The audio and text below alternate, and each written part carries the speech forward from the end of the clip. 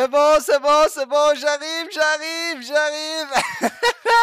C'est bon, j'ai compris, vous êtes déjà 3 ce soir, vous êtes chaud.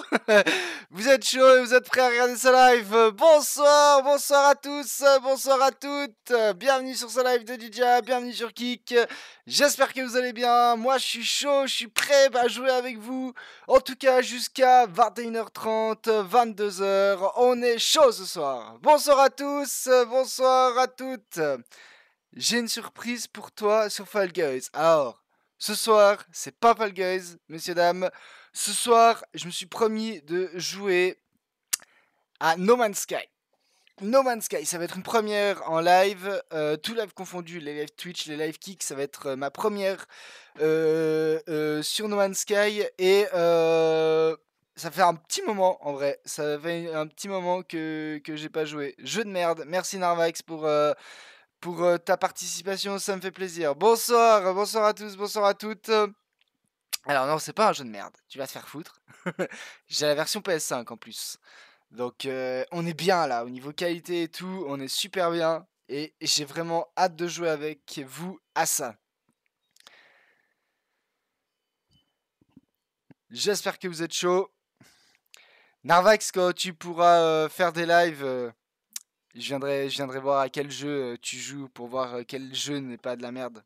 Quand tu feras des lives un peu plus longs que 12 minutes.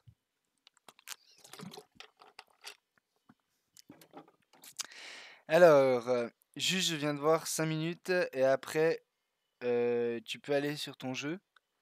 Juste je viens la voir 5 minutes. Juste viens la voir 5 minutes et après tu peux aller sur ton jeu. Alors, ça aurait été avec plaisir Dream Dragon, mais ce soir vraiment, là en plus j'enregistre une rediff. Donc vraiment ce soir c'est No Man's Sky à 100%. Mais peut-être, je dis bien peut-être, dimanche ou lundi, on fera. Sale bâtard, c'est ma co. Eh bah, excuse-moi, hein, moi aussi j'ai une co en carton. Hein. À côté de moi, frérot, il y a 3 vaches là. J'ai aussi une co en carton. Hein.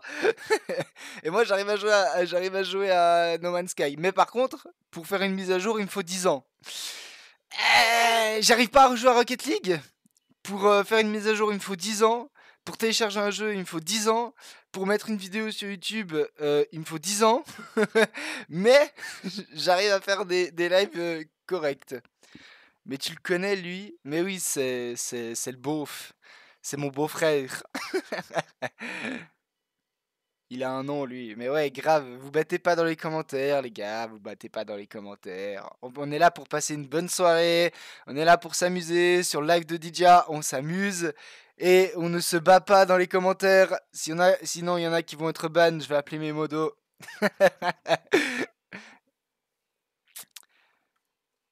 Bien. Du coup, cette fois, on est parti. On part sur No Man's Sky, messieurs, dames. Alors, pour expliquer un petit peu No Man's Sky pour ceux qui connaissent pas, en gros, on est dans un vaisseau, on se balade à travers la galaxie, et le but c'est, je me suis dit, ah oui il est direct lui, non t'inquiète, il plaisante, il est très gentil au fond. Donc le but en fait c'est de se balader librement dans la galaxie, c'est un jeu à monde ouvert qui est extraordinaire et c'est pour ça que j'adore ce jeu. Et le but c'est de coloniser le maximum de planètes, aller visiter le maximum de planètes, le maximum de galaxies, trouver des nouveaux... Non t'inquiète, je rigole le frère. Trouver des maximum de ressources pour pouvoir améliorer le vaisseau, pouvoir avancer dans le jeu tout simplement. Et plus on améliore le vaisseau, plus on peut visiter les galaxies. Donc là si je vous montre un petit peu, donc là maintenant on est sur la galaxie Tonesbo, ok, et il y a 5 planètes. Donc là pour l'instant il n'y a aucune planète que j'ai découverte. Il y a des planètes qui sont vivables, il y a des planètes qui sont invivables.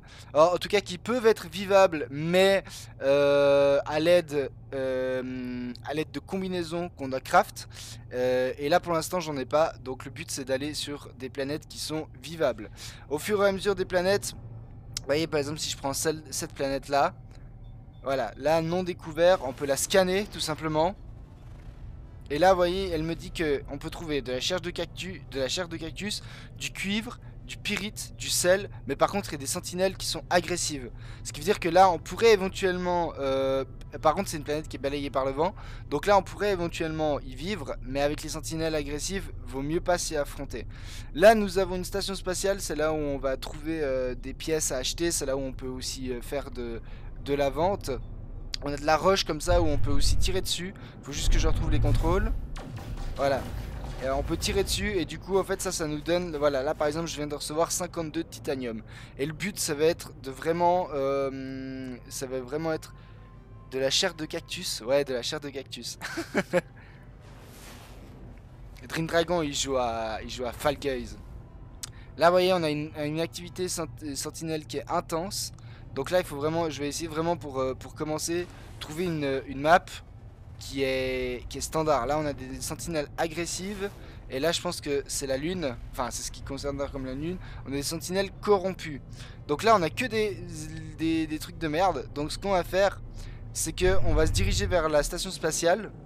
Ou The Crew, Rocket League et Overwatch. Ok, oui j'avais oublié que tu jouais à The Crew. Du coup là on va se diriger vers la station spatiale. Donc vous voyez, arriver 45 secondes, ça c'est en temps réel, c'est des vrais temps. Ce qui veut dire que si je veux aller par exemple à la planète qui est un peu plus loin là. Si je veux aller à la planète qui est un peu plus loin, vous voyez, il me faut 1h47 pour y aller. C'est des vrais temps, hein, c'est vrai temps. Par contre, on a normalement des accélérations. Si je me souviens comment faire. Il faut juste que je me souvienne comment faire. Je sais plus comment je fais. On est bien parti. Ah voilà. Donc là on a l'accélération. Donc là on est passé de 1 heure à 14 minutes. Et là normalement j'ai encore un truc. Normalement où je peux normalement activer l'hyperespace. Pour pouvoir aller encore plus vite. Ah voilà, c'est ça, comme ça. Là, vous voyez, activation de l'hyperespace. Et là, je suis en hyperespace et il me faut 36 secondes pour y aller. Donc même 36 secondes, ça reste quand même long. Hein. Ça reste quand même long. J'ai du carburant à gérer en plus, donc il faut vraiment que je fasse gaffe. Donc, là, on va déjà aller à la... On va retourner à la station spatiale qui est à 31 minutes. Et on va déjà voir pour aller retourner sur comment dire, bah déjà peut-être sur une autre. Bah vous savez quoi, ce qu'on va faire c'est que on va arrêter d'aller à l'hyperespace. On va ouvrir la carte des galaxies. Voilà, là on a la carte galactique. Et là on va pouvoir se déplacer dans une galaxie. Donc là vous voyez sur la galaxie DIDYA vegan, on a la possibilité enfin on a une mission à faire. Du coup, on peut se balader vraiment dans la galaxie. Il y a je sais plus combien de millions, de milliards de planètes à visiter dans le jeu. Hein. C'est vraiment un jeu qui est très vaste, Donc, ce qu'on va faire, c'est qu'au lieu de se balader dans une galaxie, on va retourner, comme je l'ai dit, si je veux bien. Il est payant le jeu, ouais, il doit être payant, ouais. Je sais pas s'il est payant actuellement encore, mais il doit être payant. Comment je quitte cette merde là? Voilà. Du coup, ce qu'on va faire, c'est qu'au lieu d'aller voyager dans la galaxie, on va retourner, comme je l'ai dit, à la station spatiale. Et puis depuis la station spatiale, on va pouvoir se TP sur la planète où j'avais mis j'avais commencé à mettre une base. Comme ça je vais pouvoir vous montrer un petit peu et puis on voyagera depuis cette base.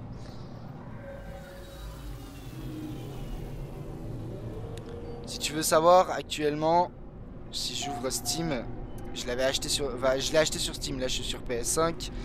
No Man Sky. Alors actuellement sur Steam il est 65 francs, en tout cas pour la Suisse. Et sur la PS5 honnêtement je sais pas. Honnêtement je sais pas. Après sur la PS5 si t'as l'abonnement il est vite, il se coûte 50 €, bah voilà. Alors j'espère que je suis sur internet parce que le jeu aurait dû être mis à jour. parce que normalement c'est tout en online aussi. Hein.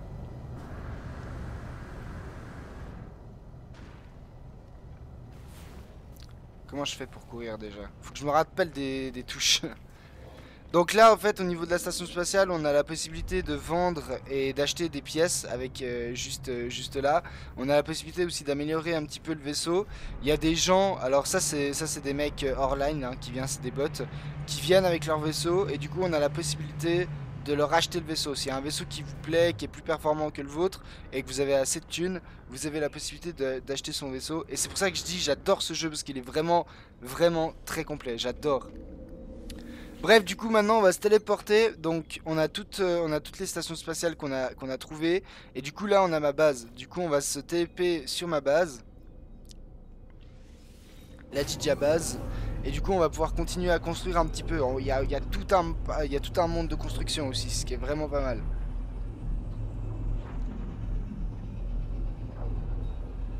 Je sais pas si un Narvax est encore là. On a perdu un viewer.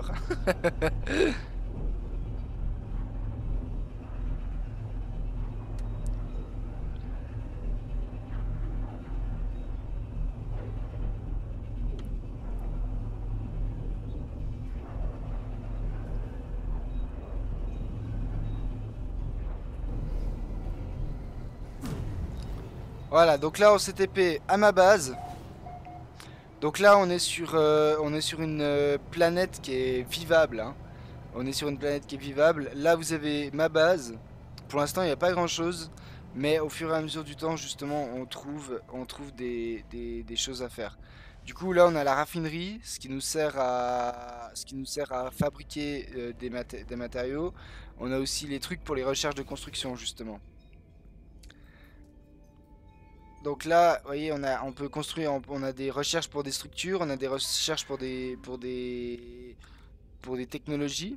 Donc là, vous voyez, par exemple, après on peut faire, on a la possibilité de faire des batteries, mais pour ça, il nous faut de la ferrite magnétisée. Donc du coup, il faut récupérer de la ferrite et la faire magnétiser. On a comme je vous l'ai dit, on a des structures en bois après pour faire des constructions, etc., etc. Et le but, c'est vraiment de trouver le maximum, vraiment de faire une base gigantesque. Et là, on a notre portail, mais malheureusement, on n'a plus d'électricité. Et du coup, pourquoi on n'a plus d'électricité? Ça, c'est une bonne question. Alors, générateur de biocarburant, bah, je pense que du coup, il n'y a plus de biocarburant. Voilà, donc là, la citerne, elle est morte. Et là, pour ça, il faut rajouter du carbone. Voilà, là, elle est rechargée à 100%. Là, j'ai de nouveau d'électricité. Et j'ai de quoi faire fonctionner mon portail. Et on va rajouter, bah, pour vous faire un exemple, on va rajouter une lampe, par exemple. Imaginons, hein. Je sais plus comment on fait ça. Mais on va rajouter une lampe. Grande structure, là, voilà. Bah, là, j'ai toutes les structures. Et par exemple, j'ai pas encore, je pense, j'ai pas encore les lampes. Ah, bah voilà, lampe pied. Là, par exemple, si je veux rajouter une lampe ici. C'est ça pour construire. En vrai, le jeu, il donne envie. Ouais, il est énorme. Il est vraiment énorme. Et du coup, après, là, donc on va devoir prendre de l'électricité, un câble électrique. Où est-ce qu'il est le câble électrique? Je l'ai vu juste avant. Voilà. Là, on va devoir prendre un câble électrique, le mettre depuis ici jusqu'à la lampe. Et là, nous avons une petite lampe. Et le but, c'est vraiment de faire la plus grosse base possible. On a des animaux aussi. Là, si je regarde au niveau du scan, il y a des animaux qu'on peut scanner et tout ça, ça nous donne en vrai de l'argent et des moyens de construction. À force de scanner, plus on découvre, plus on gagne de l'argent.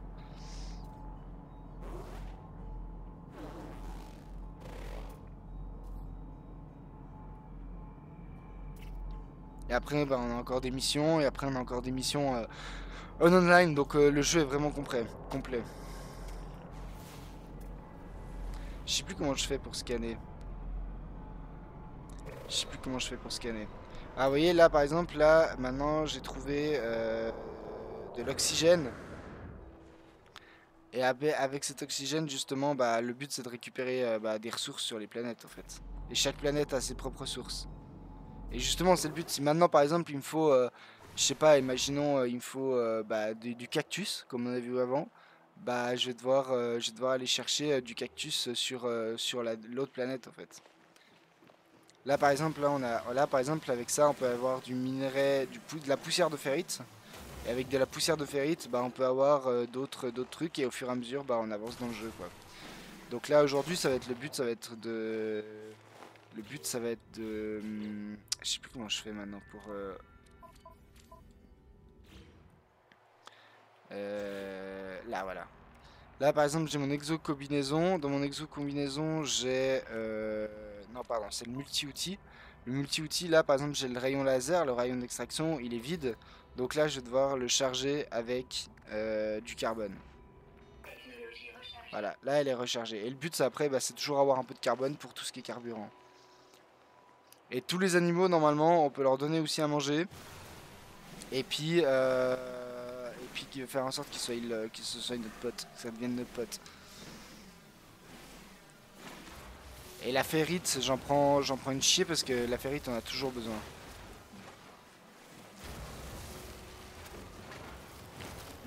Là j'ai une surchauffe voilà, du pistolet. Et normalement là, je sais pas si j'ai déjà une créature. Registre des compagnons. Ouais, j'ai déjà une créature.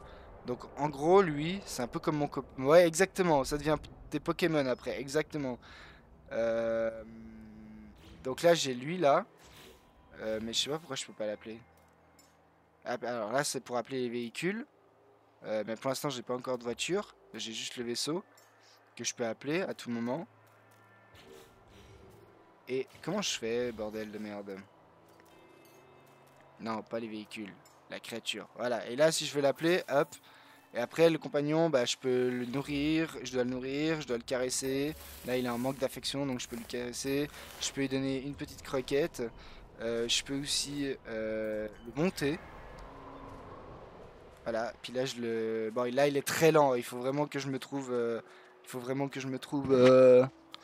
un autre animal qui est moins lent. Mais enfin bref. Et du coup voilà, c'est un petit peu ça le but. Après il y a des trucs qui traînent aussi de ce genre là.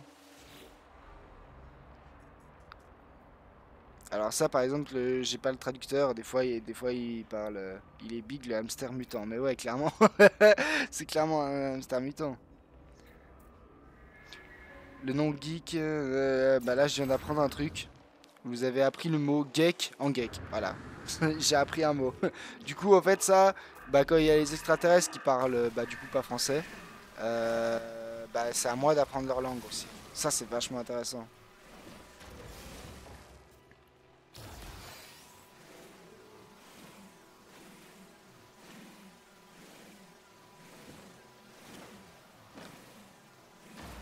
Puis je crois que c'est vers les arbres où on récupère du carbone. Voilà, avec les arbres, on récupère une chier de carbone normalement aussi. Et normalement, on a ce pistolet, on a celui-là qui est pour les grosses extractions. Vous voyez, là, je peux creuser et puis aller sous terre. En même temps, je récupère des trucs. Et pour l'instant, c'est tout ce que j'ai. Euh, du coup, là, j'ai pu scanner pour voir un peu ce qu'il y a aux alentours. Là, il y a pas mal de CO2. Là-bas, il y a du nitre, il y a du sodium, pardon. Et là, bah, là, tout là, c'est tout de l'hydrogène, ce qui va me servir pour l'oxygène après. Si j'arrive dans un truc irrespirable, sur une planète irrespirable par exemple, bah je récupère tout ici en fait. Et tout ça après, tout ce matériau, je peux le vendre aussi. Le jeu, il a l'air incroyable. Ouais, vraiment, il est incroyable. Et t'as rien vu encore, hein.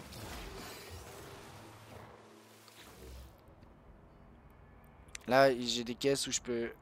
J'ai. J'ai j'ai récupéré certains trucs.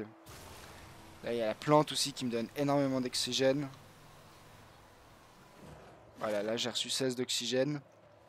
Et après, normalement, bah, j'ai tout un. Vous voyez, dans l'exocombinaison là, voilà, ça, c'est tous des trucs que j'ai récupérés. Et tout ça, ça se vend. Si par exemple, je prends ça là, j'en ai 10. Valeur, c'est 75 000 unités. Donc là, je peux vendre pour 75 000 unités. Et j'ai 1 million d'unités. Et après, par exemple, genre, je sais pas, un vaisseau de type S. Là, moi, j'ai un vaisseau de type euh, C. Bah, un vaisseau de type S, qui est vraiment la meilleure catégorie, ça coûte genre 10 millions. Et là, j'ai 1 million. Donc, je suis pas prêt encore.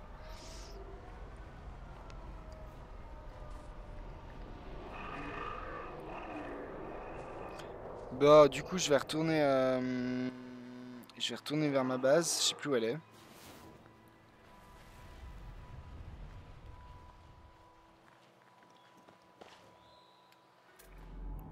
Et en vrai, je pense que je vais aller déplacer ma base parce que là, c'est vraiment la première base que j'ai fait quand je suis arrivé, quoi. Je sais plus comment je scanne. Normalement, je peux scanner pour gagner un peu d'argent. Mode analyse. Non. Attendez. Cibler les objets et maintenez R2 pour analyser. Mais attends. Mais j'appuie juste là. Pourquoi il veut pas que j'analyse? C'est des trucs que j'ai déjà analysés peut-être.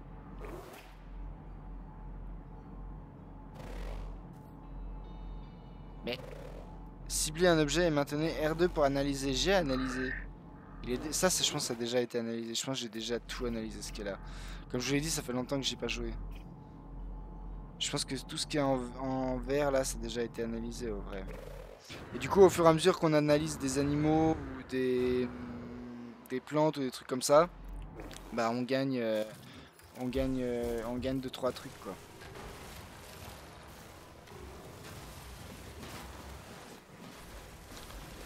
Et là, c'est la version PS5 qui est quand même vachement meilleure que PC. S'il te plaît, capture un autre Pokémon et tu l'appelles comme mon pseudo. Dream Dragon. Ok, tu sais quoi? Dans la prochaine, on va aller se balader là sur une autre île justement. Enfin, sur une autre île, sur une autre planète. J'avais prévu de me balader sur une autre planète. Parce que en vrai, j'aimerais installer, j'aimerais installer mon truc, ma base sur une autre planète. Mais par contre,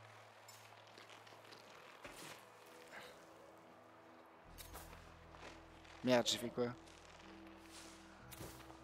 Là, lui, je l'ai nourri maintenant. Faut que je fasse gaffe parce que je crois que je peux pas trop en avoir. Donc, interagir avec l'animal, adopter, collecter les œufs. Alors déjà, je vais connecter les œufs. Et puis, qu'est-ce que t'en penses? Est-ce que je prends lui et je l'appelle Dream Dragon? Il te ressemble un peu, non? Je suis tellement méchant. Mais en vrai, j'aimerais un truc qui va un peu plus vite. Je sais pas si lui, il va être très efficace. Je change de truc là. Et le prochain animal mignon que je trouve, ce sera le tien, ok? Impossible d'atterrir ici. Ah. Je peux pas lui dire de dégager à lui? Se sent sécuritaire, ouais, mais j'aimerais que tu dégages en fait. Personnaliser l'appareil, bah, c'est pas en fait. Parce que les animaux, ouais, je crois que je peux pas en avoir des tonnes et du coup, j'aimerais un truc vraiment. Ce carburant, ah putain, là tu vois, j'ai plus de carburant. Là, dans les propulseurs, j'ai plus de carburant. Du coup, là, je dois aller chercher du carburant, mais il faut que j'en fabrique. Du coup, là, j'ai pas assez, tu vois. Il me faut soit de l'uranium, soit du carburant de décollage, évidemment. Du coup, il faut que je crée des carburants de décollage. Donc, pour ça, il me faut du dryogène et du plaquage métallique. Donc, on va créer une plaque métallique. Et puis, là, normalement, j'ai de quoi faire parce que j'ai assez de dihydrogène. Hop, donc là, ça m'en fait une. Et je peux le mettre dans le décolleur. Voilà, et là, je peux décoller.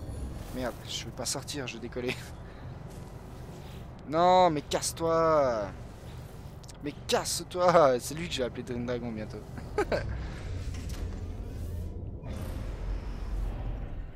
Oh là là là là, les contrôles sont inversés.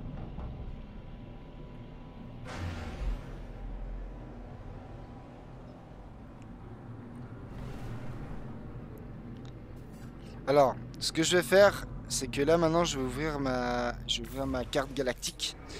Et puis, comme j'ai dit, normalement, j'ai une mission, voilà, en haut là.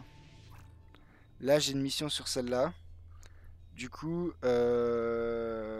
générateur à Landium. Ok, donc là, je peux pas aller parce qu'il me faut un générateur à Landium. Du coup, on va rester dans cette zone et on va regarder un petit peu les planètes que j'ai pas découvertes. Du coup, il y a encore la Lune là que j'ai pas découvert. Là, il y a des activités sentinelles. Là, il y a des activités sentinelles. Là, il y a des activités sentinelles. Et bah, du coup, on va aller vers celle que j'ai pas découverte encore. Je sais pas exactement où elle est. Là, il y a quoi? Il y a Sanseo là. Et puis Gojosh. Gojosh, là, c'est là où il n'y a pas de sentinelle. Sanseo, Gojosh. Du coup, je pense que c'est après. Faut que je passe entre les deux là. Allez, hyper vitesse. Interface. Quoi? Attends, il y a des méchants là que je peux pas partir. Propulseur indisponible, interférence planétaire. Ah, je suis entre deux planètes, du coup, il sait pas sur laquelle aller.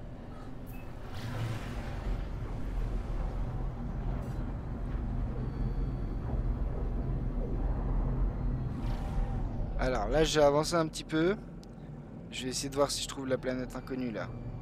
Je crois que ça doit être celle-là. Alors là, c'est celle-là qui est inconnue. Du coup, là, il y a des os anciens, du cuivre, du dioxyne. Par contre, c'est une planète glaciale, donc je sais pas si je vais pouvoir rester. Ça, c'est un petit peu le problème. C'est un petit peu le problème. Du coup, on va partir vers l'autre, je pense.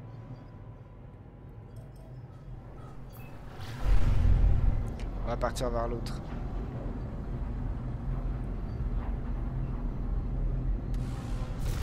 Wow, wow, wow, wow, wow, wow, wow. Là, on va pouvoir récupérer du titanium dans les météorites.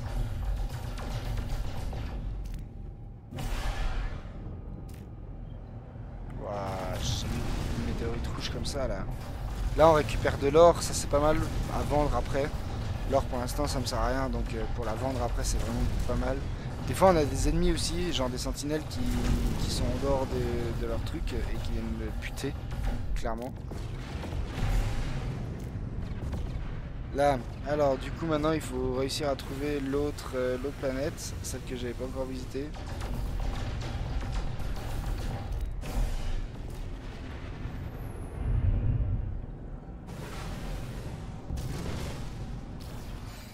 Alors, est-ce que c'est une des deux là? Alors, planète, vous avez découvert ceci, donc elle je l'ai déjà trouvée.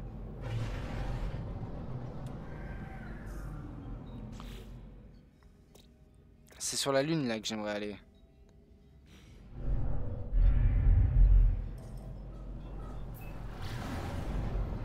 Je pense qu'elle est derrière celle-là. Ça c'est quoi? Ephrodev Gamma?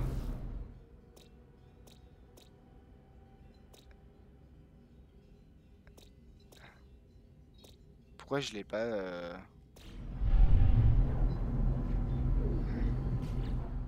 Mais je pense que c'est les deux là en fait. Puis moi je vais derrière. En espérant que sur la Lune ce soit habitable. Ouais, c'est bien celle-là.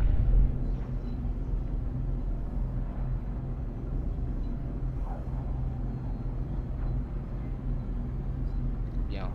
Bien, je suis complètement en train de me planter. Je pense que je suis en train d'aller dans cette direction. Ah, Ephrodev Gamma. Attends.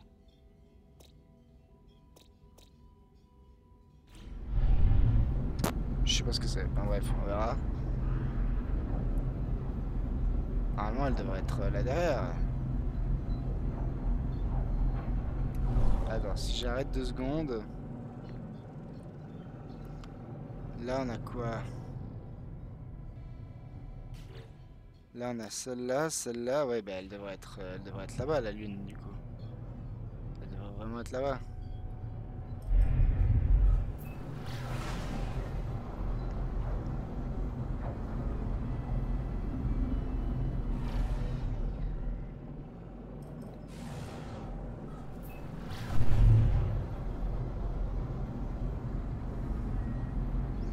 Les voyages peuvent être très longs, hein. Là, si j'ai plus de carburant, on est dans la merde. Hein.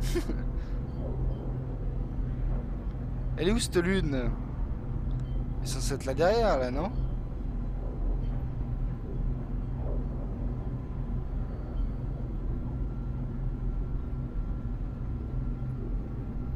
Attends. Elle devrait être par là, la lune, là, maintenant. Ah, et puis ce qui est génial avec ce jeu, c'est qu'on peut le jouer en VR aussi. Alors, pour avoir essayé, c'est catastrophique. Ah, elle est là. Ah, elle est là. Ah ouais, mais elle est vraiment tout petite, quoi. Même avec l'hyper vitesse, il faut 1 minute 20 pour y arriver. Mais là, il m'a capté la planète de glace, mais il m'a toujours pas capté l'autre, là, la lune.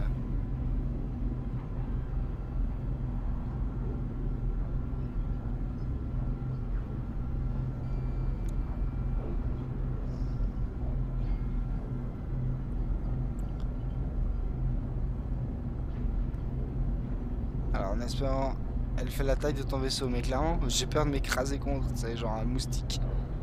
Non, je pense que quand on va arriver à côté, elle sera quand même pas mal grande, mais...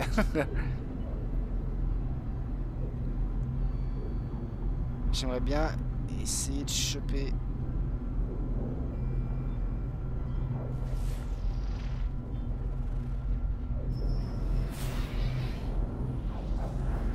Anomalie détectée. Pourquoi anomalie détectée? Objet de l'espace lointain détecté.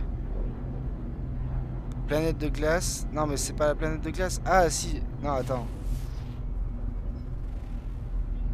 Stop. On change de position. Lune para... Ah, donc là, on trouve du cuivre.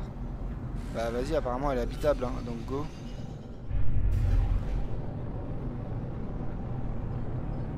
Elle est quand même assez grande, hein. Là, je suis rentré dans l'atmosphère. Bah, puis on va atterrir directement là, il y a un truc intéressant.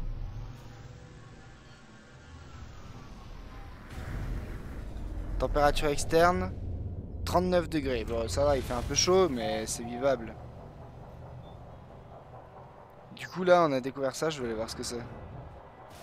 Là, normalement, dedans, on peut retrouver facilement des ressources ou des trucs comme ça. Porte renforcée. Ah, ok. Du coup, il me faut... Je pense que même avec ça, c'est pas assez...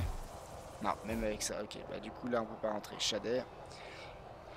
Alors, du coup, là, normalement, il n'y a pas de sentinelle. À moins que ça soit une.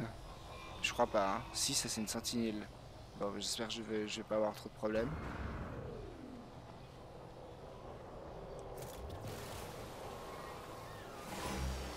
Ah ouais, il y a des drones sentinelles qui m'ont repéré. Je suis dans la merde. Sont où ces putains de sentinelles? J'aime pas quand il y a des sentinelles. Même en règle générale, mais quand il y a un tout petit peu de sentinelles, je vais pas sur les planètes. Parce que j'aime pas du tout.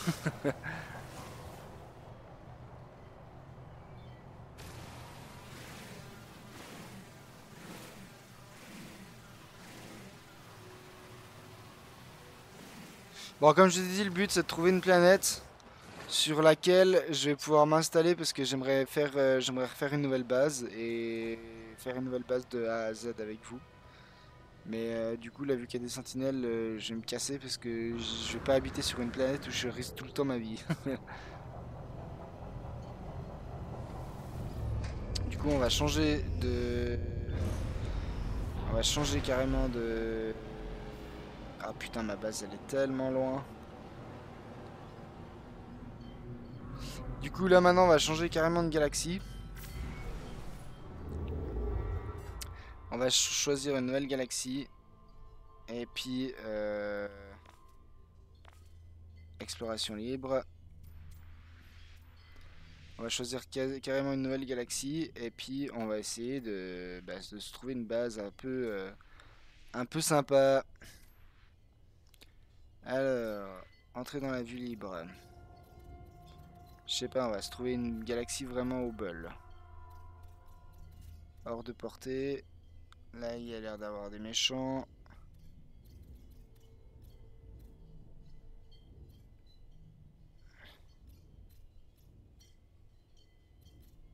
Alors tout ça c'est de porter le générateur à l'endium. Faudrait que je le crée le générateur à l'endium. Hein. Un de ces quatre. Bon là je crois que ça va aller. Type O, ouais vas-y on va sélectionner ce système solaire. Et c'est parti, distorsion. Donc là on va rentrer en hyper vitesse. Et tu crois que pour finir je peux être VIP sur tes lives? Ah ça il faut mériter. Il faut mériter. Tu sais les deux VIP qu'il y a c'est ma copine et mon frère hein.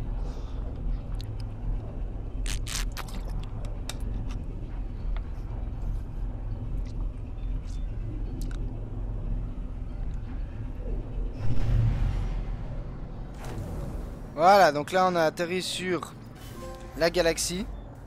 Donc là on est pas mal. Bon par contre il y a déjà des méchants, ça me fait chier. Alors du coup maintenant le but... Bah le but ça va être de péter la gueule à ces mecs hein, parce que... Je crois qu'on va vite se barrer hein. S'il y a des méchants comme ça, on va vite se barrer.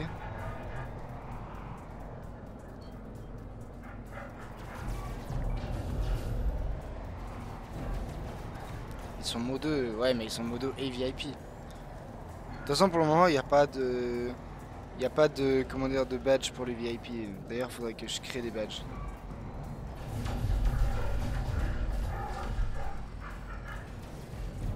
Je suis en train de me faire attaquer les gars. Puis quand vous vous faites attaquer vous pouvez pas mettre l'hyper vitesse sinon ça serait trop facile.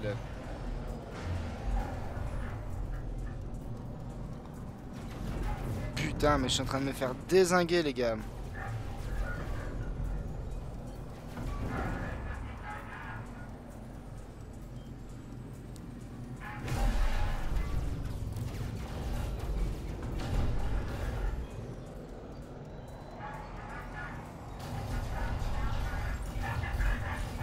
Putain, puis il me fait chier avec son bouclier, lui.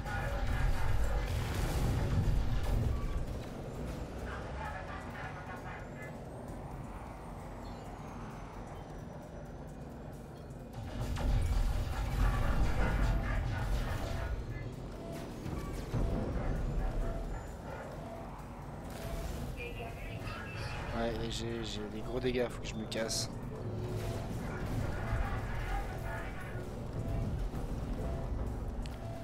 Faudrait que je puisse aller me réfugier dans la station spatiale là.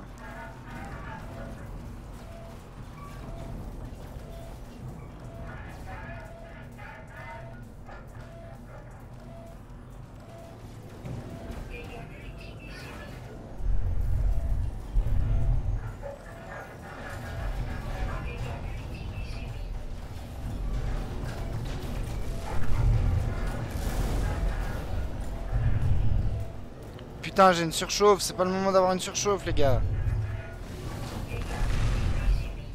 Ouais bah tu me fais chier avec tes dégâts subis, j'y peux rien là. Voilà, 2-1. Putain, j'espère que je vais pouvoir réparer.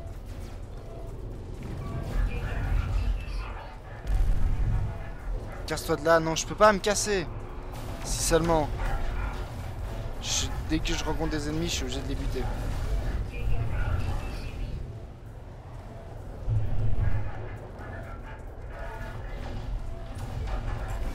C'est bon là, je vais m'en occuper. Voilà. Je crois qu'on est bon là, je vais pouvoir me barrer. Sérieusement, il y en a encore d'autres qui arrivent? Ah mais mec, carte de la galaxie, puis c'est bon là.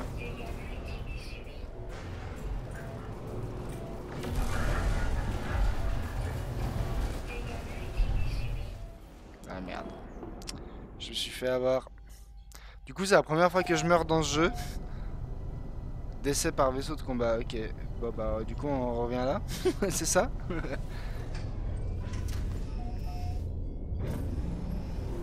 Inventaire perdu. Apple les Power Rangers. Je crois que c'est ça hein. Mais attends, j'ai vraiment perdu mon inventaire là?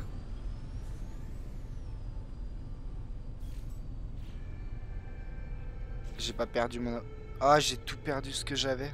Oh, mais c'est une blague. Bon ça, j'ai encore les trucs de l'exo-combinaison. Mais dans le vaisseau spatial, il y avait une chier de trucs. Ah.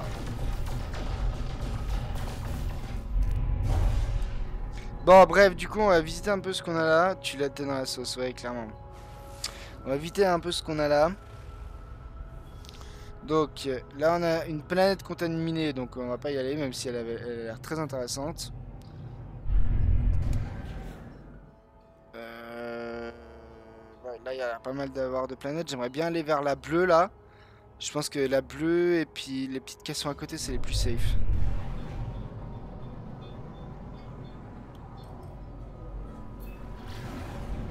Ah merde, il me faut. J'ai 6% pour l'hyper vitesse. Puis je pense que vu que j'ai plus de. Bah ouais, il me faut du titanium. Et j'ai plus de titanium, je pense. Non, j'ai plus de titanium. Bon, bah. On va se diriger vers les. Oh, on va se diriger. Tant que tu trouves mon Pokémon, ça me va. Mais oui, t'inquiète pas, je vais le trouver ton Pokémon. On va se diriger vers ces trucs-là. Que je puisse rapporter du titanium à la maison. Ça me rapporte rien, ça? Allez, là. Voilà, ça, j'ai un peu de titanium. Il me faut du titanium en masse, là. Alors, est-ce que cette planète est vivable, déjà? Il faut 2 heures pour y aller si j'ai pas l'hyper vitesse. Hein.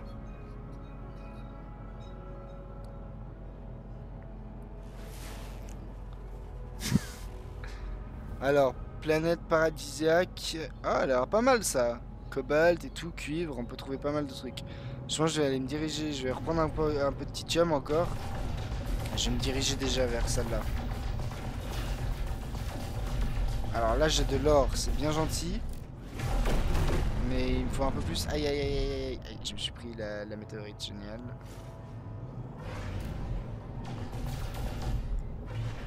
Alors, du coup, est-ce que maintenant j'ai assez de titanium? Bah, ça va, c'est 30%. Est-ce qu'on arrive à aller jusque là-bas? Ça, c'est une bonne question.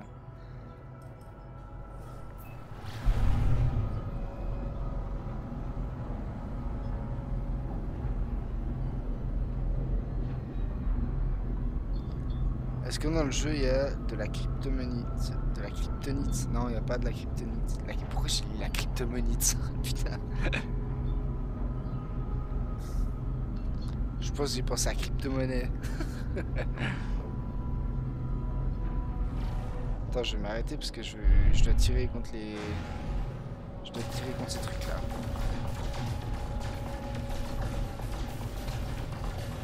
Alors là, je gagne pas mal d'argent, c'est bien. De l'or, de l'argent, je suis riche, c'est top. Mais moi, ce que je veux là, tout de suite, c'est du. C'est du tritium.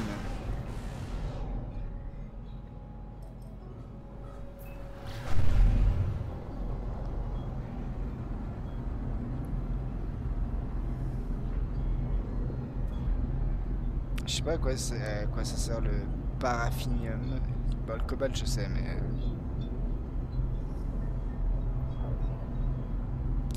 Allez, il me reste 7%. Dis-moi que j'arrive. C'est bon. Je vais pouvoir me poser. On va se poser quelque part. Tu sais, il y a pas longtemps, j'ai réussi à acheter une pierre de quartz rose. Sérieux? Félicitations.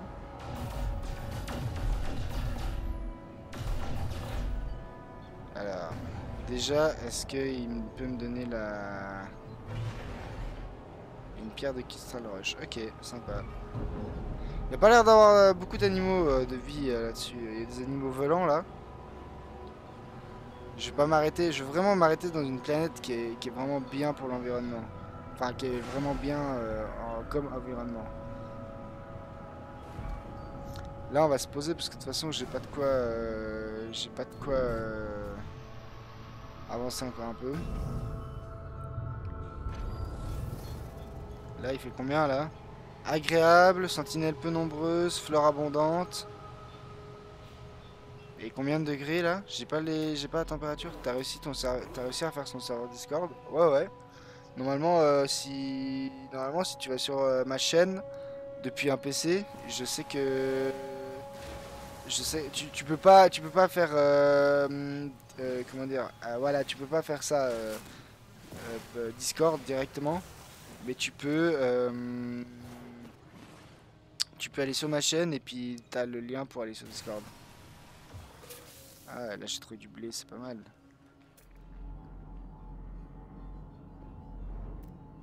Alors, là il y a quoi? Là on a un cimetière naturel.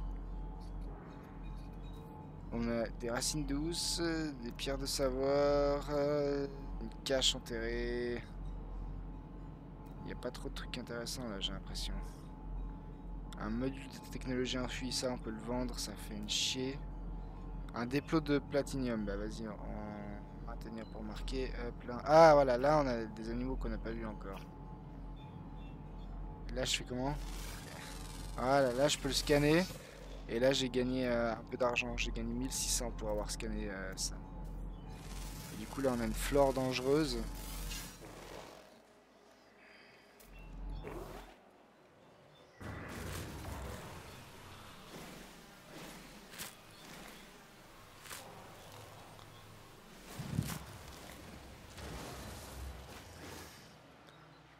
Alors on va aller directement au dépôt de platinium. Youpi, mon Pokémon va exister. Ah, je sais pas, il a pas l'air puissant. Il a pas l'air très performant. Je veux un truc qui va vite en fait. Si j'ai un animal, c'est pour aller plus vite en attendant d'avoir ma voiture.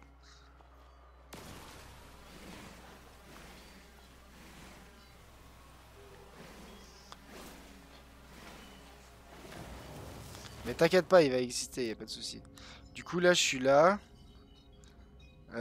Puis il y a encore tout ça à découvrir. Bah, j'espère que sur les autres, on sera bien.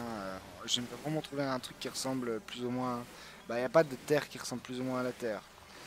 Mais j'aimerais trouver un truc qui est vraiment pas mal, où il y a des animaux, bah, comme dans mon ancienne base en fait. Mais je vais recommencer ma base depuis zéro.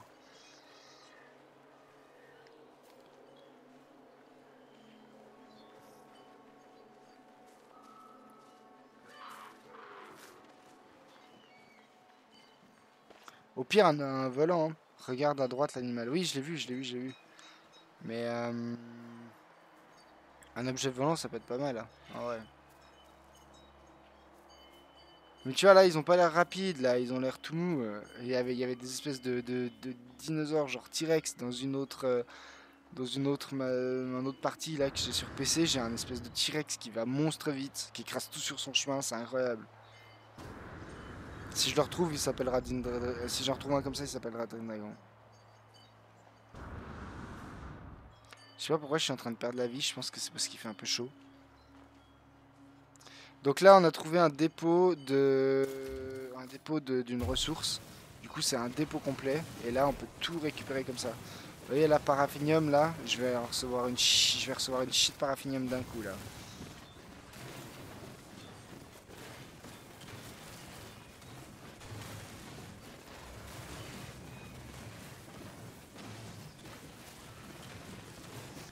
Ils ressemblaient à des chamallows tellement ils sont mous, mais ouais, clairement.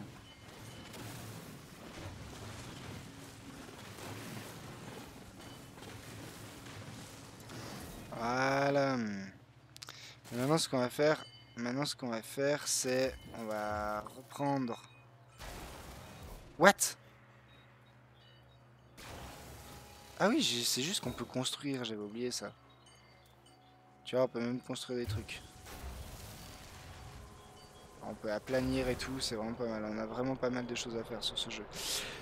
Du coup, on va rappeler notre véhicule. Ouh, ça c'est intéressant ça. Ouh, du minerai lumineux, j'ai jamais eu ça. C'est Lego World. Ouais, Lego World, il est incroyable aussi ce jeu. Pour moi, Lego World, c'est un mélange entre ça, entre No Man's Sky et Minecraft.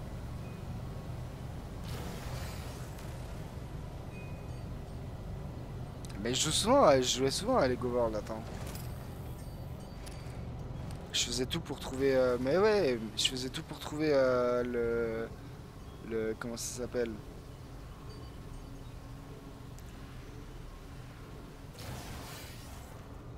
Bon, je crois que je suis full, on va passer vendre des trucs là.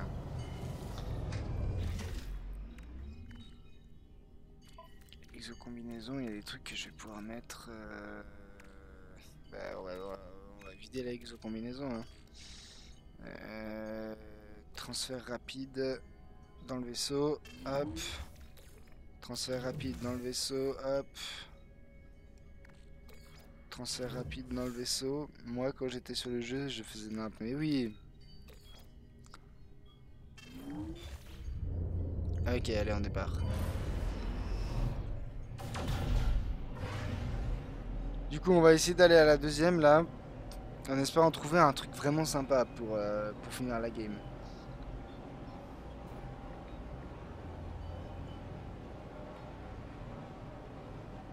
C'est normal, j'ai pas la fin de mon chat. Aucune idée.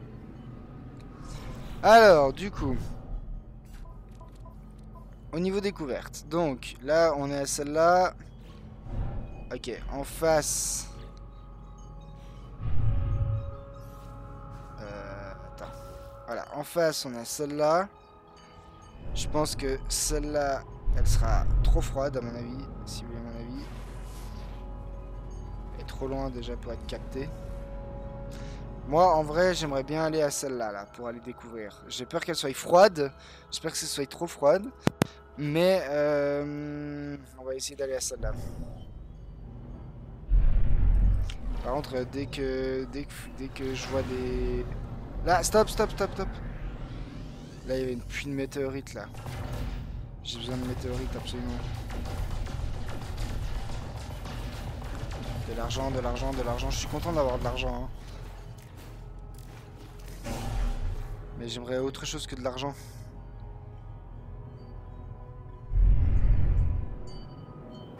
J'ai vu où le puits de météorites là. Ah là, il y a des météorites là. Là, on va se faire plaisir. Là, on va se prendre du titanium là.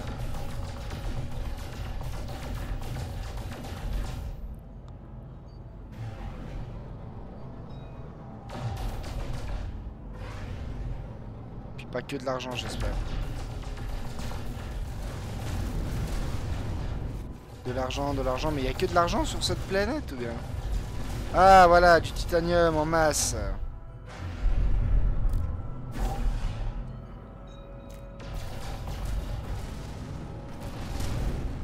Voilà, du titanium en masse. Ah, pas mal. Là, je suis d'accord. Là, d'accord. Là, d'accord. 95 de titanium. Là, je suis d'accord. Là, on est pas mal. Ah, un hyperama titanium carrément. Voilà, là, il y a ce que je voulais.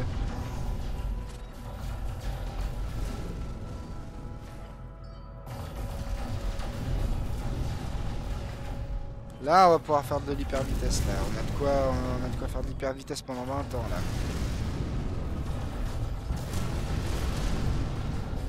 On a même de l'or, c'est tout bon. Ça, on va pouvoir tout aller vendre. Ça va être nickel. Grâce à moi, tout ça. Ouais, effectivement. C'est juste parce que t'es là.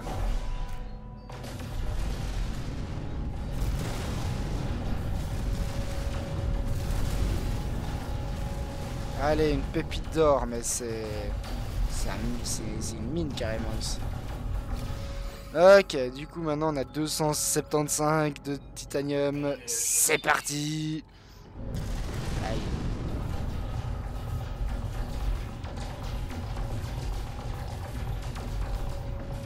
Alors, du coup, on en est où? Ouais, je vais aller... C'est là-bas que je voulais aller.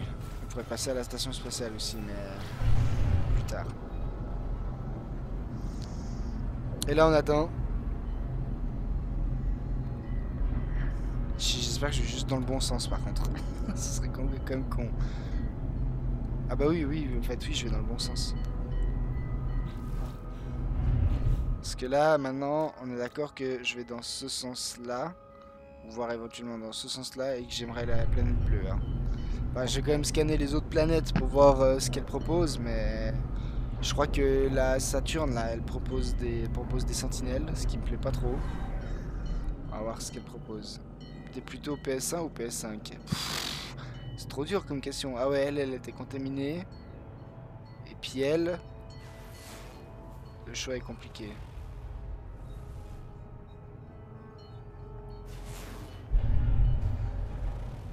Alors, bon là il y a des activités sentinelles. C'est celle-là que j'ai découvert. Non, c'est... Ah, attends. Non, c'est pas celle-là. Je pense que c'est celle-là.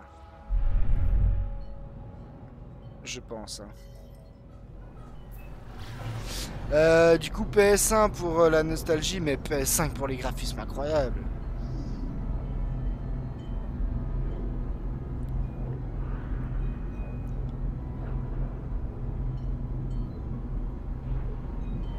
Non, non, non, attends, je sais ce que tu viens de faire là. Non. Bon, elle est où cette planète de merde là maintenant? Il me dit même pas où je suis, mais je pense que celle qu'on a vue c'était celle-là. Donc là, faut que je continue dans ce sens-là. Après, sur PS5, j'aime bien les remakes de PS1. Hein. J'adore jouer à Crash Bandicoot. Hein. J'ai déjà fait un live Crash Bandicoot. Je sais pas si t'étais là d'ailleurs. Ah, elle est là, notre planète bleue. Alors, du coup, là, elle est vivable. Il y a du paraffinium, du cuivre, alors go.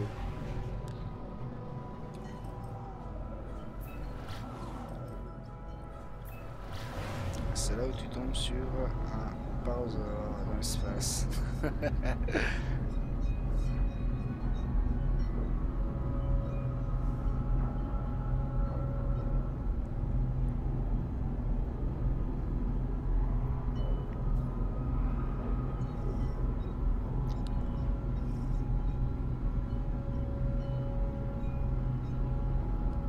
Par contre, ça a l'air d'être ça a l'air d'être une planète constituée d'eau.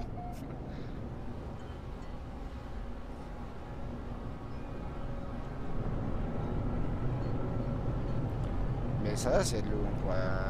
J'espère qu'il y a des animaux aussi, de la faune. On va se poser par là, on va aller faire un tour. On va se poser par là, ça a l'air joli par là. Pour faire une base là à côté de l'eau, on est pas mal. Hein. Température 18 degrés, c'est parfait. Planète, vague d'humidité. Bon, il y a un peu d'humidité. Ok, faible sécurité, donc pas de. Ok, bah écoutez, on va faire une base ici, hein, je pense. Là, il y a du carbone à proximité. Je vais juste voir si je trouve des animaux. Il y a des nouveaux trucs en plus là. Des trucs que j'ai jamais eu. Ah! Tu veux être ça? Dream Dragon. Mais je vais jamais pouvoir le monter, le pauvre là. Ça va me faire mon animal de compagnie à la rigueur.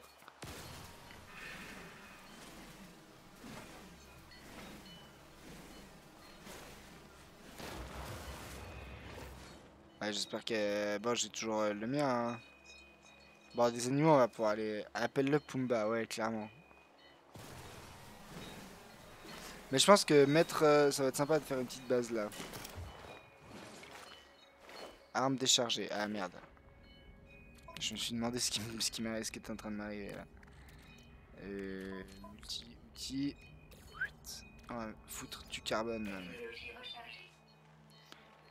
Ouh, par contre là il fait nuit, j'espère que la température descend pas trop.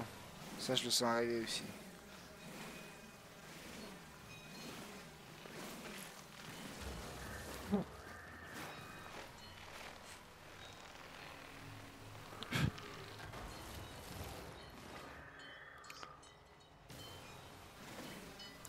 Bon en vrai, bah ça il fait 12 degrés donc c'est encore vivable même la nuit. Il n'y a pas l'air d'avoir de sentinelles. J'ai même pas scanné. Oh là il y a des nouveaux animaux, ouais mais c'est encore des petits poulets quoi. Ah bah tiens je peux déjà les scanner. Voilà. Oula attends j'ai un truc qui arrive là. Discord qui s'ouvre tout seul.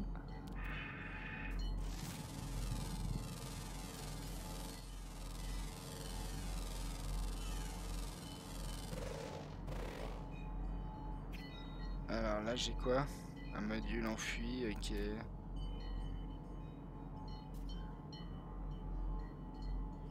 Bon bah écoutez, c'est quoi ça? Relique sous-marine, ok, c'est nouveau aussi. Là j'ai un animal que j'ai pas connu encore, enfin que j'ai pas vu encore, là au fond. Un truc qui se déplace que je connais pas là.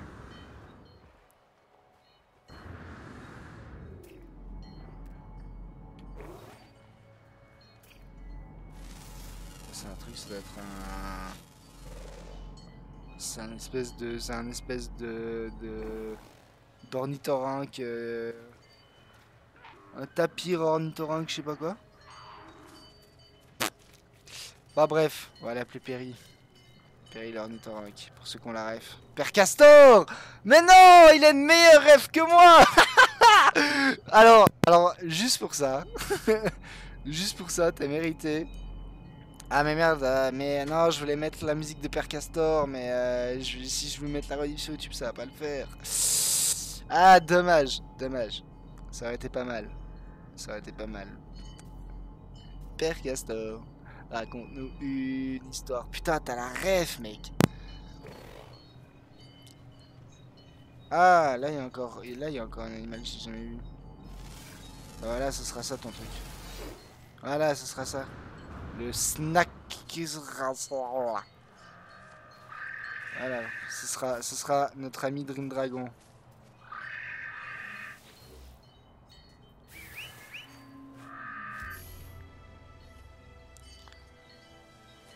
Ezaza, il s'appelle. Bon, on va le renommer. Déjà, est-ce que je peux le monter? Je vais voir si caresser gentiment, il a un manque d'affection, le pauvre. On va lui donner une friandise. Et on va le monter déjà, voir s'il va vite. Ouais, ça va. Il y a mieux, hein. Il y a mieux. Viens là, Dream Dragon, là, maintenant. Alors, modifier l'apparence. Je peux pas le renommer? C'est une blague?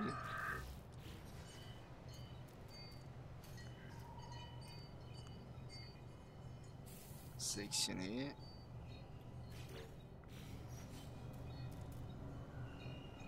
On dirait il boite, ouais, grave.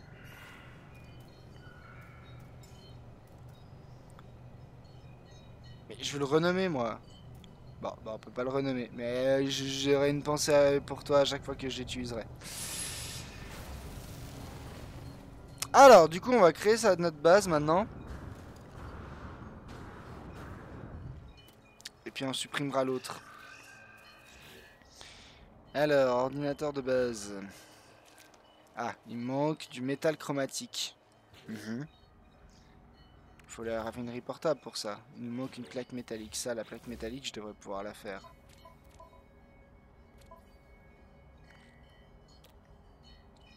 Non, il manque de la poussière de ferrite. Ben, en espérant qu'on va trouver de la poussière de ferrite. Là, de la poussière de ferrite, parfait. Il me semble qu'il n'y a pas beaucoup de cailloux. Ça me fait chier parce que les cailloux, je vais en avoir besoin. Hein.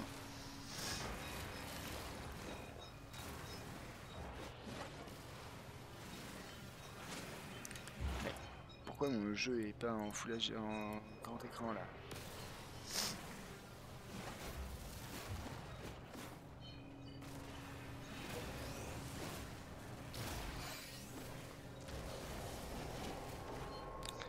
Alors, j'ai du carbone, c'est bien, mais maintenant il me faut de la poussière de ferrite.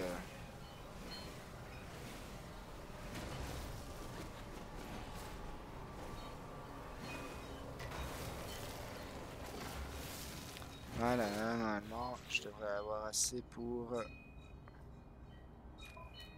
Non, merde. Je devrais avoir assez pour faire ce que je veux.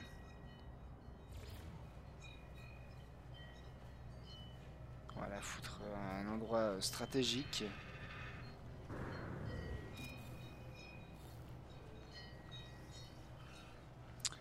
Alors, du coup, raffinerie portative. Et là, normalement, on peut mettre du carbone.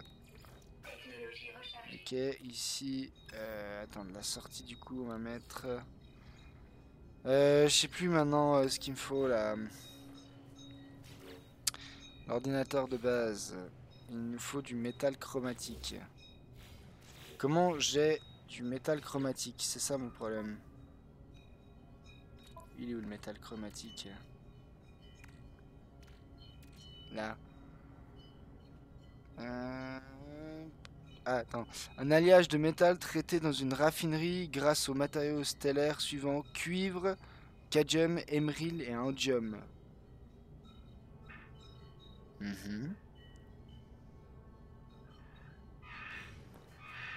Ah, mais grâce au cuivre, je peux le faire. Attends, normalement, je devrais avoir du cuivre là. Du sodium. Je peux faire du sodium plus.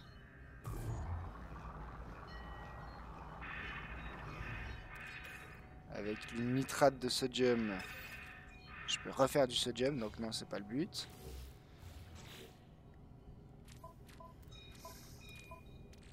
J'ai plus de cuivre. Cuivre, cadmium, pas sodium, merde. Par contre, j'ai plus de cuivre. Explosif, blé, ferrite magnésite. Mais non. Bon, bah, on va aller en acheter, ce sera plus simple.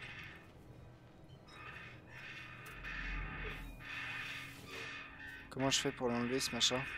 Tu connais l'espèce de dinosaure trilobite? Trilobite, tripode. Oui, je connais. T'as failli m'avoir. Hein. Bon. On va essayer d'acheter ce qui nous manque.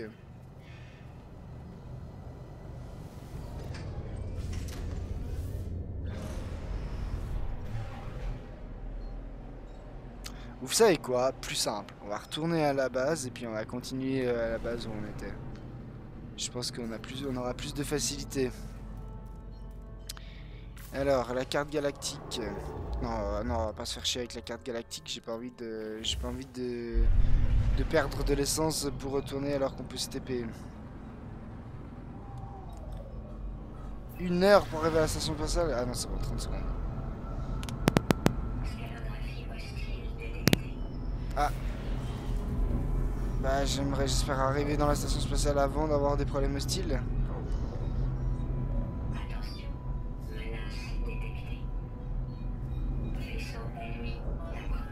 Oui, bah, vaisseau ennemi, je m'en bats les couilles, frérot. Non, je m'en bats les couilles, putain.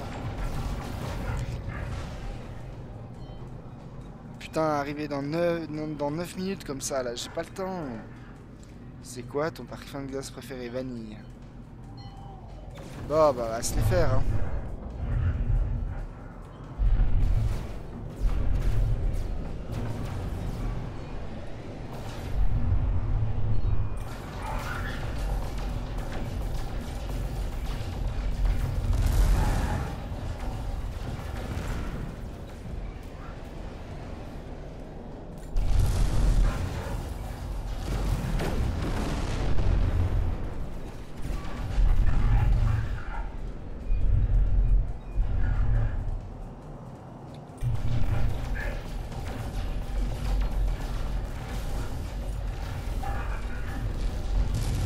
Voilà, allez, bonne soirée.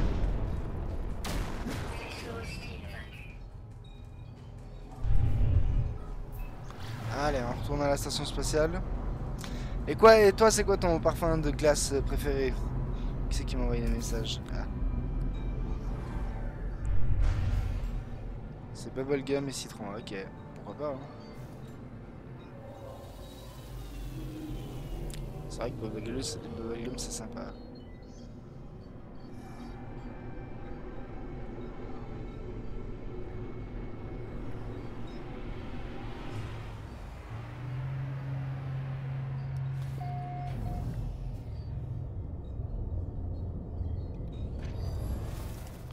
Alors...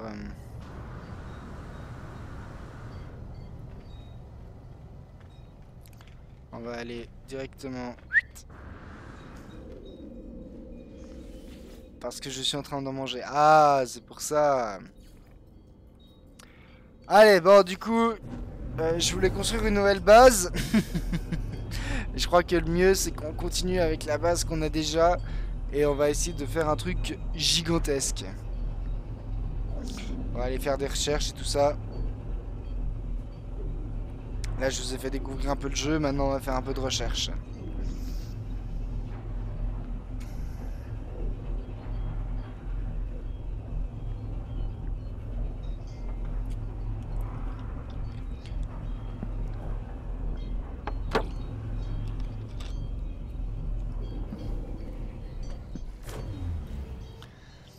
Let's go. Donc. Alors, du coup, on va faire un peu ces recherches là maintenant. On sait un peu. Parce qu'en plus, on a dit qu'il nous fallait le... Je sais plus quoi là. Alors, il nous faut...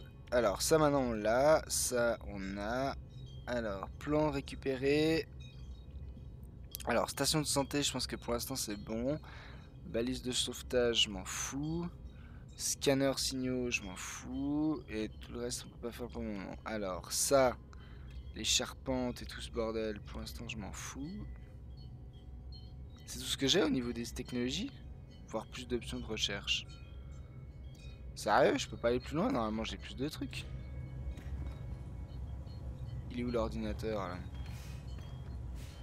là? Dans l'ordinateur de base, j'ai plus de trucs normalement. Ah, j'ai The Crew qui a été mis à jour. On va pouvoir jouer Drain Dragon si tu veux. Enfin, pas ce soir, mais... Recherche dans les archives.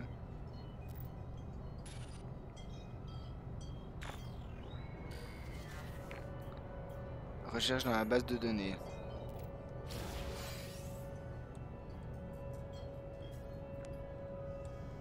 Mais normalement, je devrais avoir plus de... Normalement, je devrais avoir plus de recherches que ça, c'est bizarre. Conteneur de rangement. Oh, ça c'est pas mal. Bah, il me faut du sodium. Et je pense que le sodium, je peux le faire dans la raffinerie avec le truc que j'ai récupéré tout à l'heure là.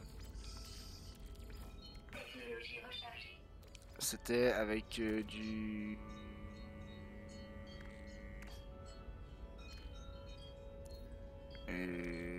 Ah, j'ai du cuivre finalement. Du coup, si je mets le cuivre là-dedans... Ah, je peux faire ça. C'est bon, j'ai trouvé. Mais aujourd'hui, tu pourras tester la map que j'ai créée spécialement pour toi sur Falgueuse. Eh oui, si tu veux, on fera ça en dernier cours.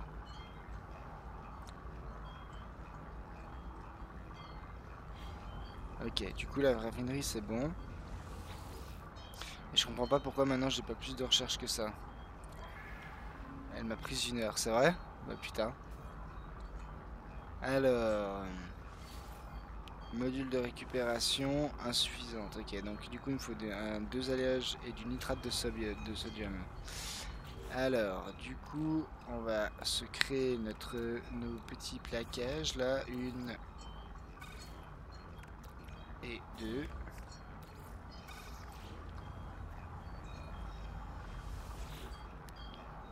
Ah, le cuir c'est bon, c'est bon, c'est bon. Ça j'en ai assez. On va mettre ça dans l'exo-combinaison. Là, et du coup, il nous faut quoi maintenant? J'ai dit...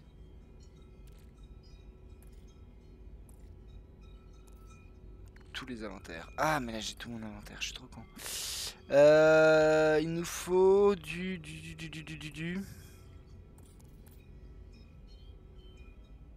Putain, mais c'est pareil, je l'avais sous les yeux juste avant.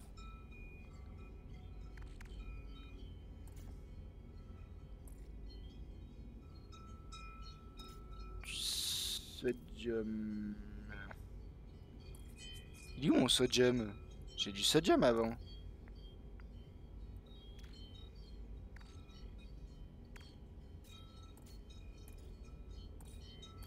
Mais j'avais du sodium avant.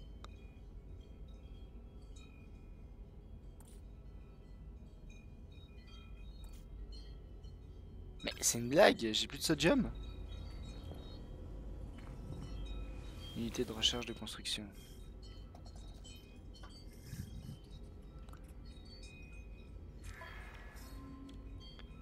Alors... J'ai dit que je voulais chercher quoi maintenant? Ça, le truc de sauvetage là. Le nitrate de sodium. Bon bah, chercher du sodium hein les gars. Alors, du sodium.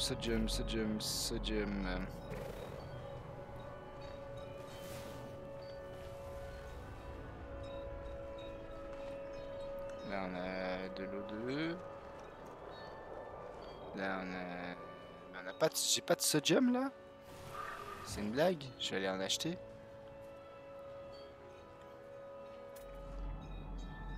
Déjà, je vais aller... Là, il y a du dépôt. Là, il y a dépôt, dépôt, dépôt, dépôt, dépôt. J'ai assez de tout ça. Dépôt.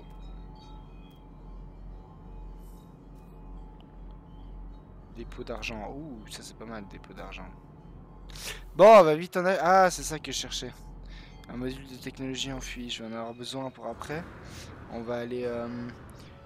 Et je parie que tu me bats sur The Crew, même avec ton compte play. Mais oui, ah, y a moyen. Y a moyen. Mais tu sais, je suis sûr que t'es très fort.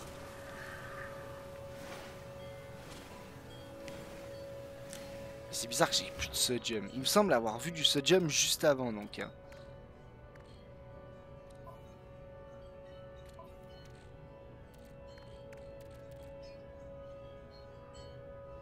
Bon, bah j'ai plus de sodium. On va aller acheter du sodium. Mais... Attends. J'ai pas rêvé, là.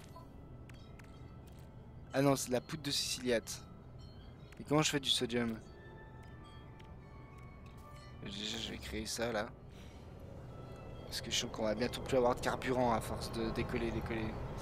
Bon, du coup, au pilotage, je pue là. Bah écoute, c'est ce qu'on verra. C'est ce qu'on verra. Station, je m'en fous la station. Une station, n'importe. Station. J'ai 2 bases ou pas? Ah non, j'en ai qu'une. Ok. Vas-y, on s'en fout. On en va sur une au pif.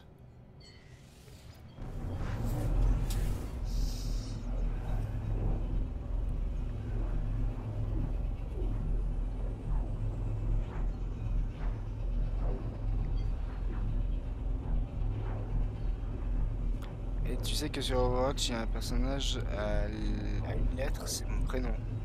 Comment ça, il y a un personnage à une lettre, c'est son prénom? Tu t'appelles, genre ton prénom c'est une lettre.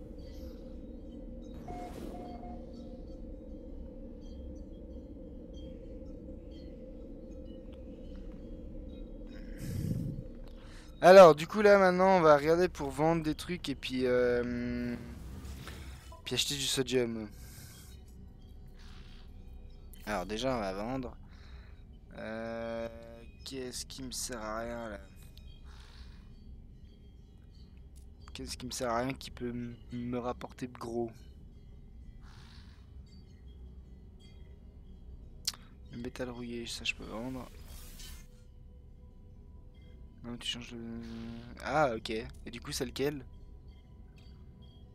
Ferrite pur, géode, sel,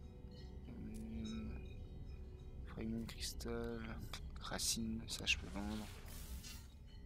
Ok, du coup, on va acheter en espérant que ce soit pas trop cher sur cette planète. Et ils ont pas ce que j'ai besoin. Ah, ils ont pas ce que j'ai besoin. Mais tu trouves où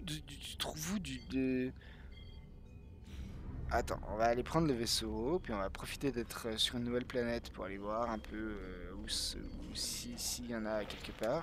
Attends, peut-être que sur...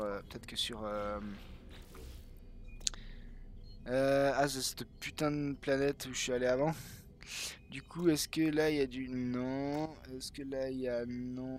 Puis les autres, je les ai pas découvertes. Bah écoute, on va voyager, on va se trouver ce putain d'uranium.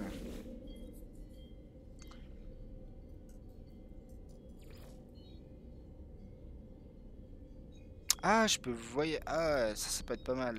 Je peux me téléporter vers la station où j'ai la mission. Comme ça, on va pouvoir aller faire la mission, mais je cherche toujours, je sais même plus ce que je cherche.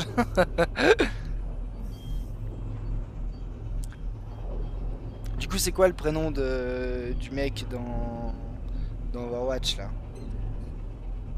Après, je devine le tien.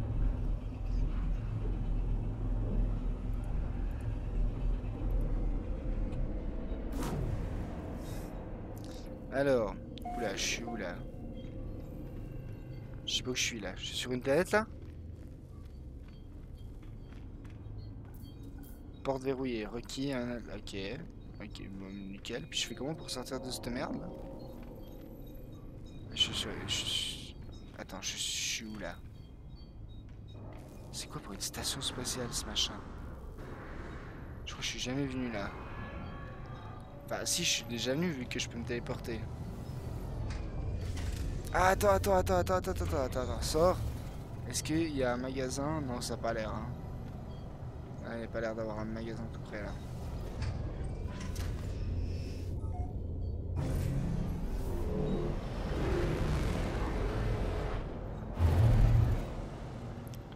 Alors, là je pense que ça va être une planète glacée. Là il y a du sodium. Planète abandonnée. Ok, bah vas-y, go, on y va.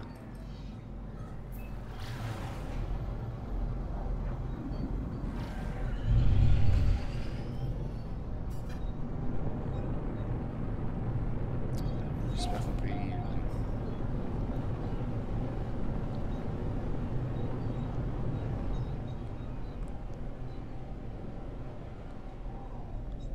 Alors,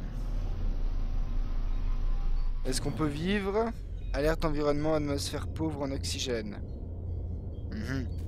Bah, on va décoller tout de suite. Si j'ai encore du carburant. Et là.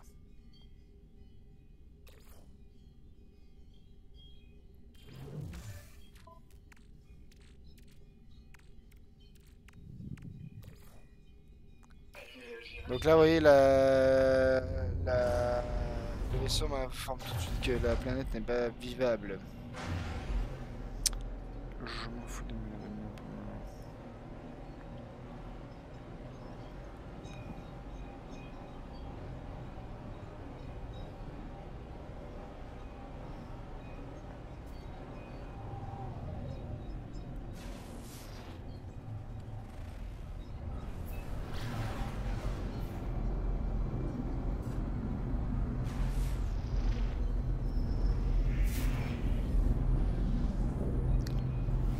Sodium, planète à clone. Il y a un peu de... Il y a un peu de sentinelle, mais si je vais essayer de se trouver mon sodium là.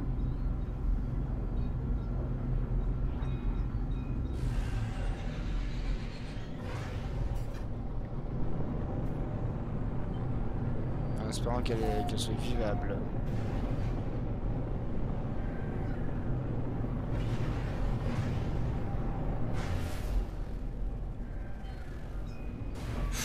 Oulala. Est-ce qu'elle est vivable? Alerte d'environnement, puissance de l'anomalie, bug de limite. Heureux, désolé, ma mère m'avait appelé, mais écoute, y a aucun problème. Sentinelle qu'aurait pu... Là, il y a des soucis au niveau... Putain, mais c'est quoi tout ça?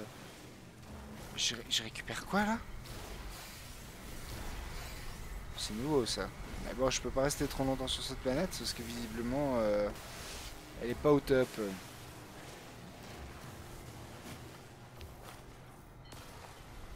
Ah, ça c'est de la poussière de ferrite, ok.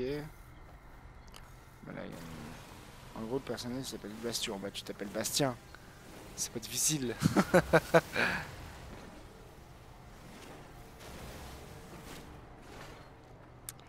Alors, du coup, là maintenant, bah, bienvenue Bastien. Du coup, maintenant, il me faut... Alors, dépôt d'or, c'est sympa. Un gem, c'est sympa. Un gem, c'est sympa.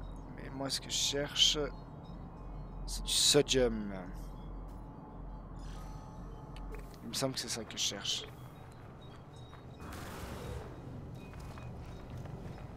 Bon, j'ai ma vie qui descend un peu, mais en vrai, ça descend pas trop vite. De toute façon, je te l'avais dit une autre fois. C'est vrai? Je me souvenais plus alors.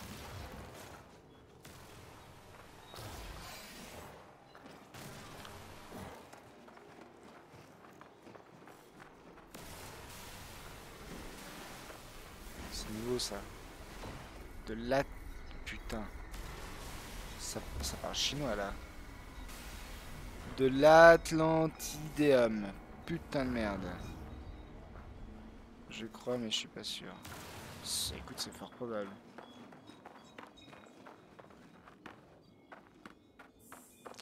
Alors, est-ce que c'est bien ça que je cherche?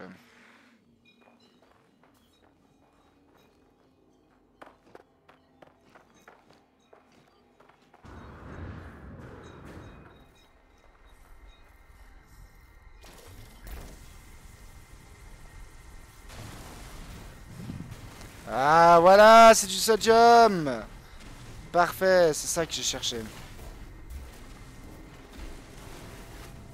Voilà, j'espère que je vais en avoir assez parce que je vais pas rester sur cette planète encore 10 ans.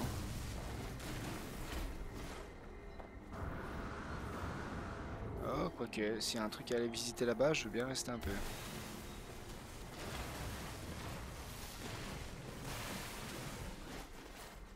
Bon, j'ai reçu un peu de sodium.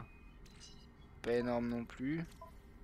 Oh, 652. Non, ça c'est du cuivre. Il est où mon sodium 41, c'est pas grave, c'est pas énorme. Hein. C'est pas énorme. Est-ce qu'il y en a encore un peu à quelque part? C'est quoi ça? Dépôt de sodium. Allez, c'est parti. Nickel. On va pouvoir avancer un peu là.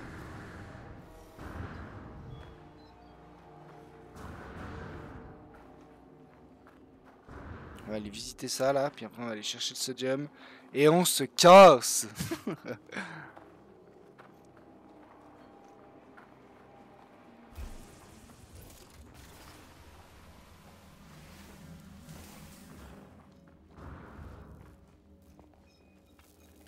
Ouh, intéressant là. Un bâtiment abandonné.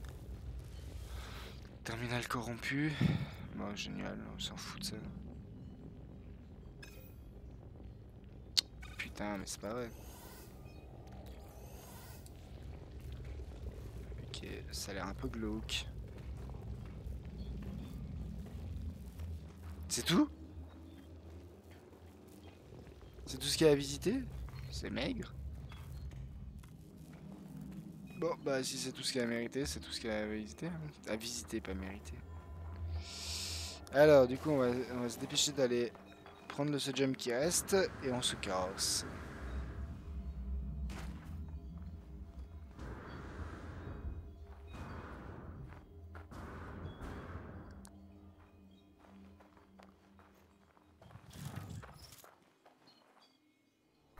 Il est où mon sodium? Il est où le sodium? Il est où le sodium? C'était marqué qu'il y avait du sodium là.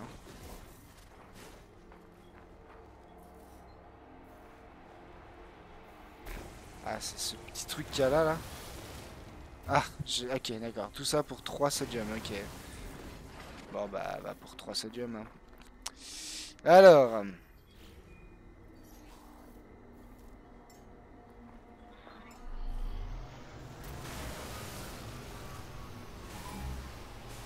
Ah, et maintenant il y a les sentinelles, donc on a intérêt à se casser vite fait.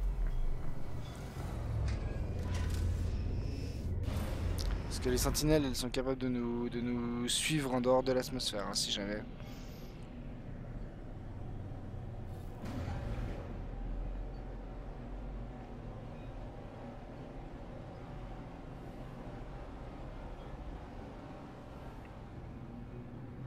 Voilà, maintenant que j'ai un peu de sodium, je vais pouvoir faire ce que je voulais. Là, je vais récupérer un peu de météorites.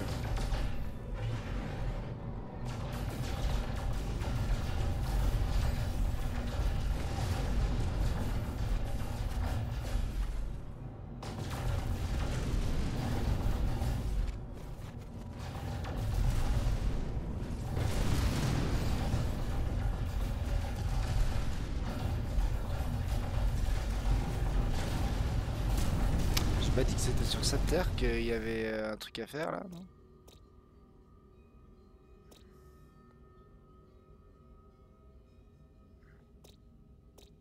C'est sur ça là que je suis allé. Et là c'est... ok.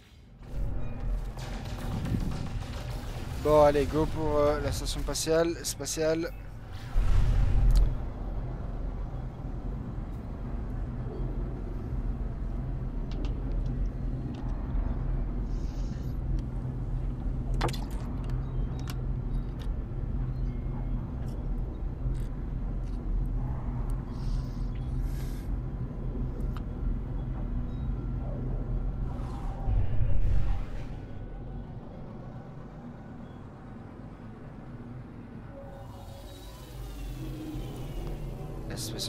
La station spatiale chelou là.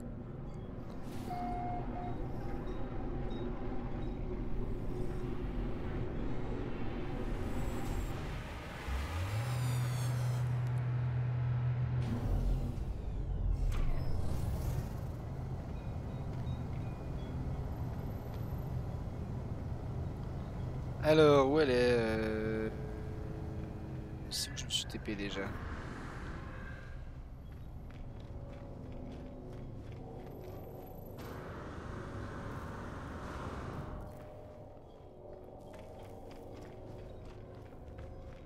C'est glauque quand même. Hein. Ah là, il y a le truc. Est-ce qu'il vend du sodium? Alors, est-ce que tu vends du sodium, mon petit? Non, tu vends pas du sodium. Bon, tant pis. Là, je peux pas passer. C'était où le truc pour me TP? Oh, j'ai pas de truc pour me TP, c'est une blague? Je suis coincé là. Non mais attends, tu plaisantes ou bien? C'est de l'autre côté? Dis-moi que c'est de l'autre côté, hein. Parce que sinon je fais une syncope.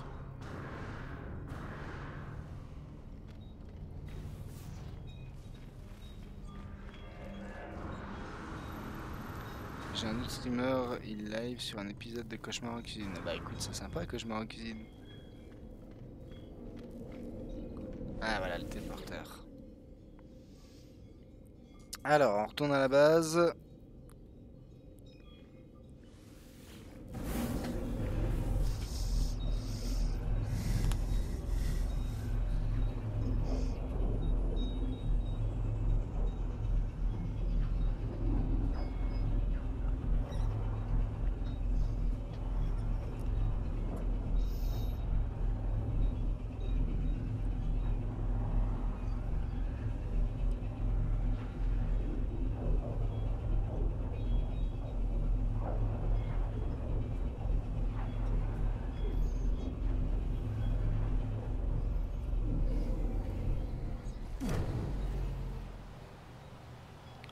C'est Wickmose, le cornichon, ok. Sérieusement, il s'appelle vraiment comme ça? Alors, du coup, maintenant, on a dit qu'il nous fallait... c'était pour créer quoi, là, maintenant, pour les prochaines recherches? C'était pour... Ah, du nitrate de... Maintenant, il faut du nitrate de sodium. Ok, normalement, j'ai de quoi faire du nitrate de sodium, là.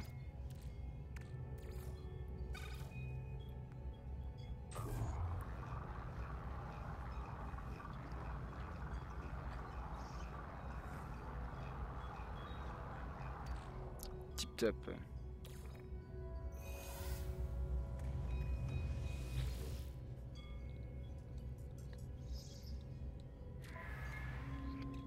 Alors... Ah, mais il manque toujours un plaquage métallique. Je vais y arriver, hein.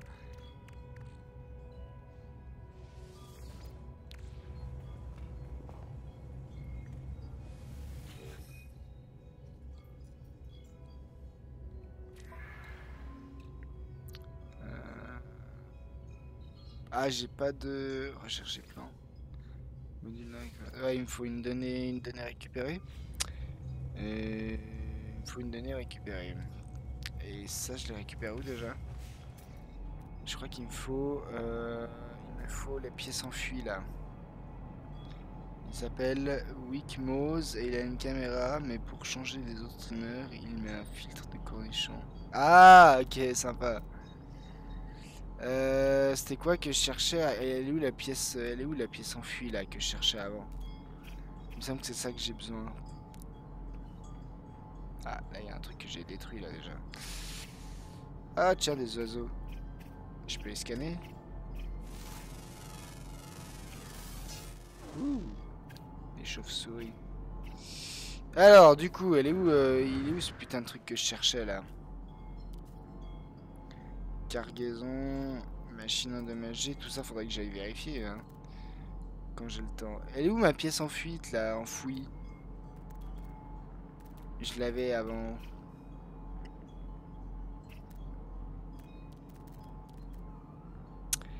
Où est-ce qu'elle est cette pièce enfouie? Je sais qu'elle est quelque part. C'est un truc qui coûte ultra cher. Folgueuse maintenant. Non, un peu plus tard. Je vais finir mon live. Je fais hors live.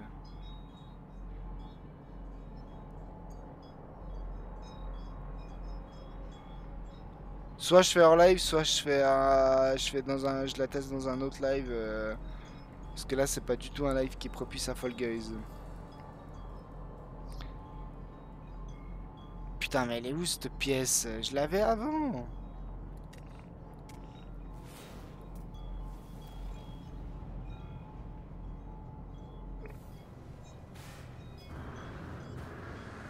Ouais. Oh non, je suis tombé. Non! Non, remonte, Pépito.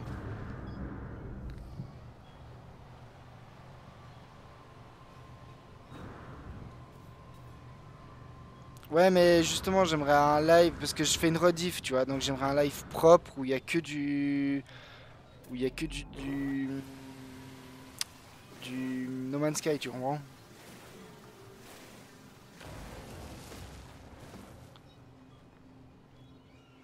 Parce que sinon, ça fait une vidéo bizarre. Ah là, elle est là, notre pièce enfuie là. Module technologie enfui, c'est parti.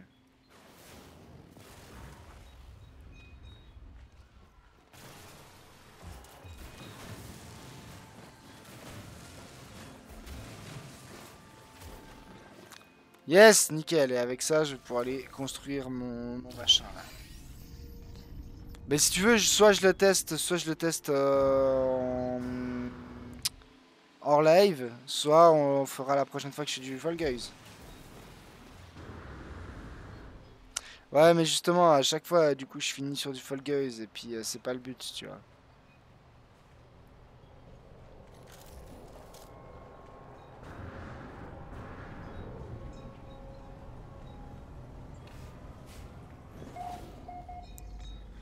Alors, cette fois, on devrait y arriver.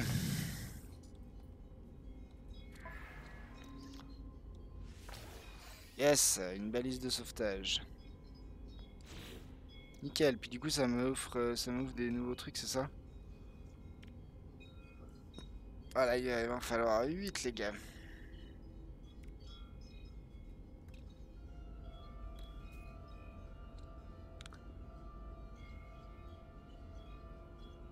Et si je te dis que j'ai écrit ton pseudo en géant dans la map? Arrête, t'es sérieux?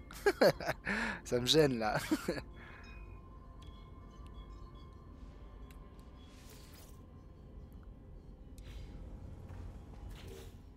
Alors. Ah, je peux faire le contenant aussi. Ah bah c'est pour ça qu'il me fait du sodium au fait. C'est pour le conteneur. Je suis un peu con du coup.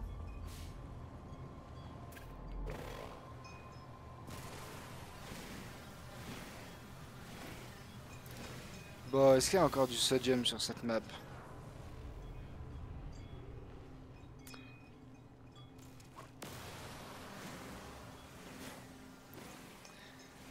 Bon, tu sais quoi, juste parce que c'est toi, on va quand même venir voir ta map alors. Mais juste regarder ta map, hein. Je joue pas encore 15 minutes à Fall Guys.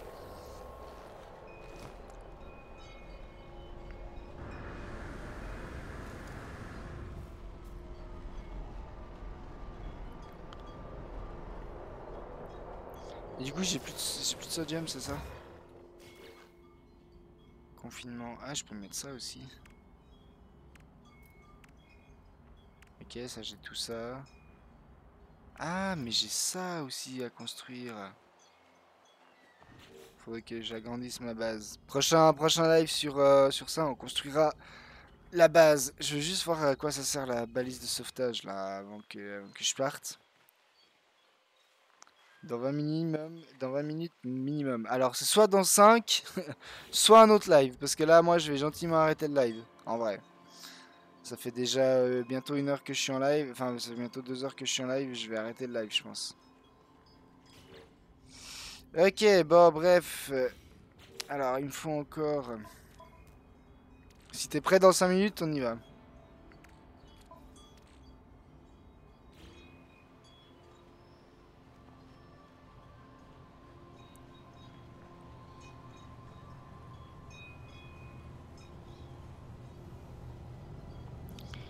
Alors, je vais aller prendre au niveau du vaisseau, je vais aller prendre les deux qui sont là. Transfert rapide, exocombinaison. Il est moche lui.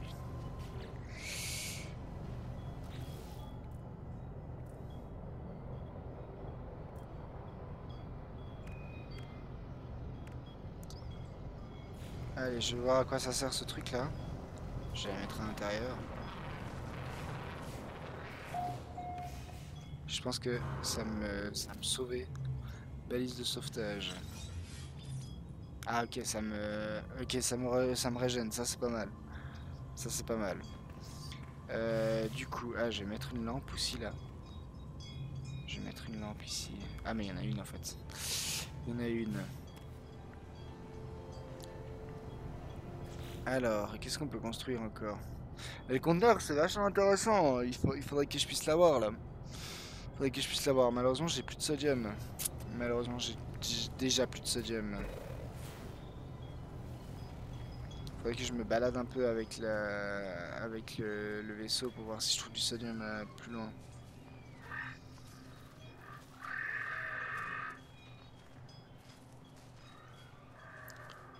Bon, je pense qu'on va gentiment s'arrêter là, les gars, pour ce soir.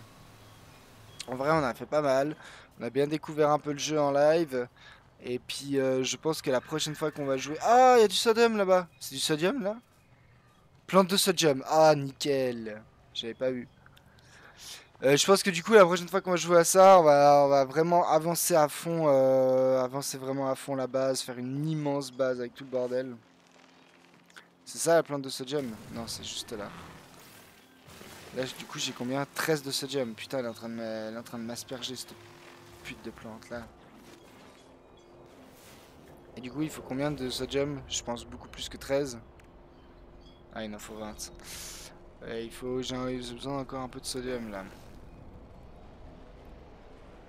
Je vais voir ce qu'il y a là-bas. Bon, il est prêt, Dream Dragon, ou bien?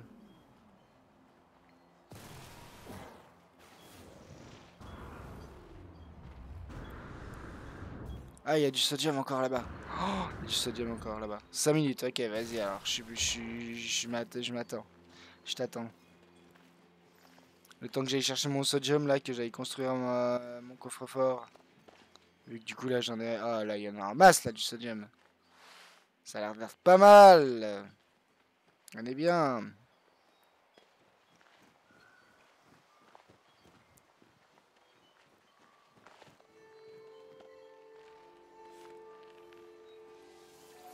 Oh, tout ça c'est des plantes là. Puis tout ça je peux prendre. Oh putain, alors là les gars on se met bien en sodium là. Là j'ai jamais vu autant de sodium de ma vie là.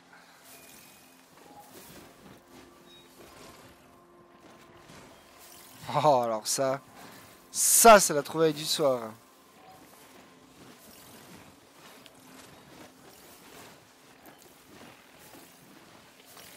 Alors ça les gars, ça 200, mais oui, vas-y 250 sodium, j'ai jamais eu autant les gars. J'ai jamais eu autant de sodium dans ce jeu. Allez, allez, on est presque à 300 là. Ouais, vas-y, 303 de sodium. Sur la map, puis il faudrait juste regarder à droite. Ok, nickel. Bah, on regardera à droite, on pensera à regarder à droite. Je ramène tout ça à la maison et je suis à toi, mon petit.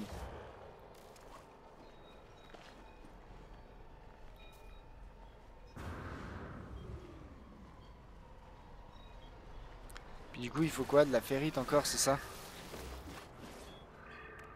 De la ferrite magnétisée. Ça, normalement, je peux la faire sans problème. J'ai bien assez de ferrite. J'ai bien assez de ferrite.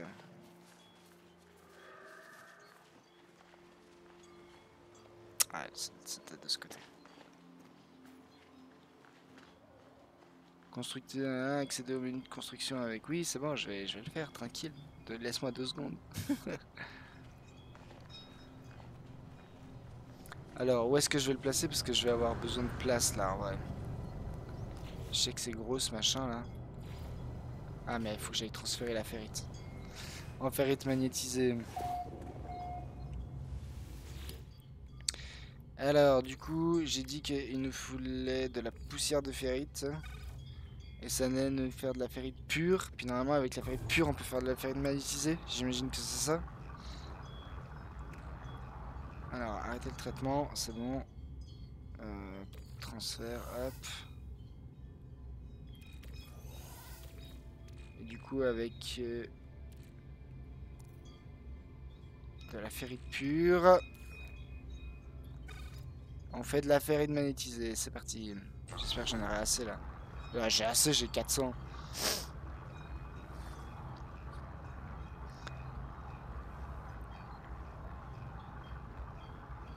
Allez, on va faire 50, ça suffit.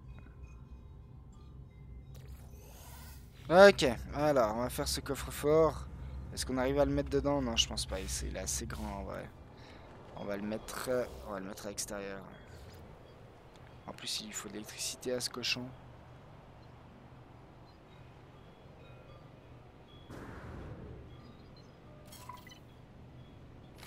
Bon, il est pas très droit, mais bon, c'est pas... Et du coup, il faut de l'électricité, on a dit. Hop, j'espère que j'ai de quoi faire un câble d'alimentation.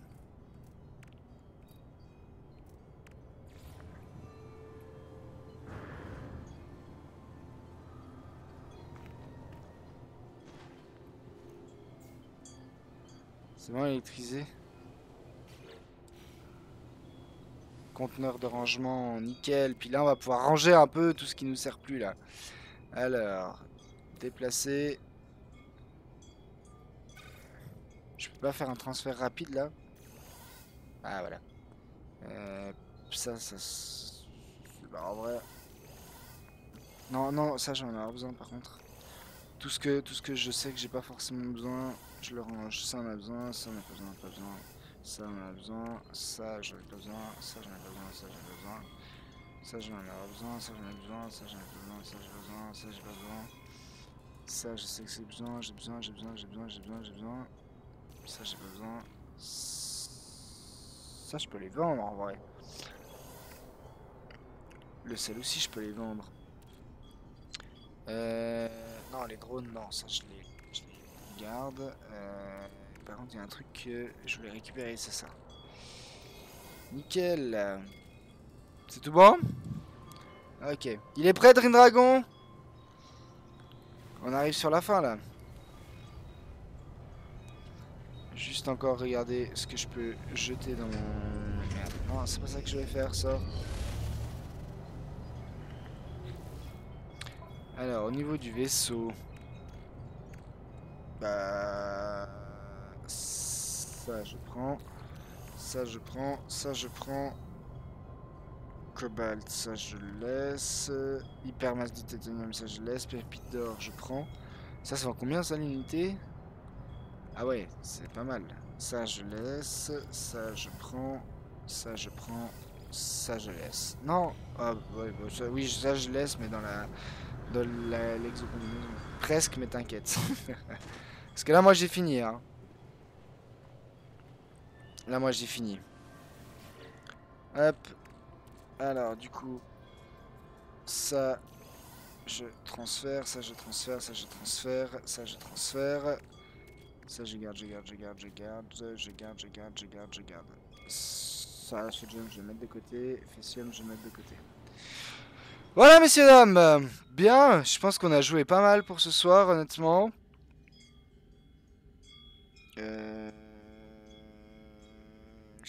21h36, la dernière sauvegarde, c'est bon, ça a sauvegardé, c'est nickel. Bah du coup, on peut quitter, hein. Je pense qu'on peut quitter. Il est parti il y a 20 secondes. Du coup, ouais, j'ai pas eu transfert, c'est pas grave, vas-y. Pour 20 secondes, on va pas chipoter. Bon, j'espère que t'es prêt parce que j'arrive. On va vite tester sa map là. Et puis comme ça, après, fin de live.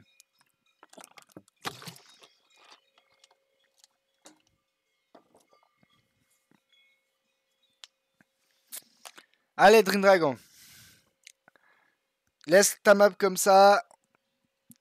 Viens, viens, viens game. Donne-moi le code qu'on puisse faire. Que je puisse arrêter le live gentiment là.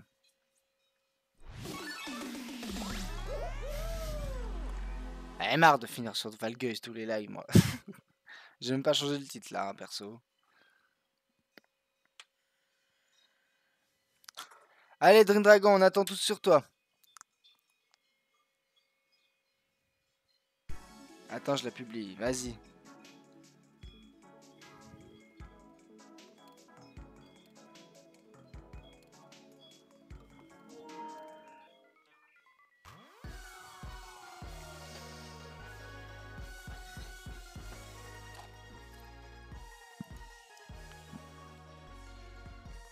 En attendant, je vais vite changer mon outro.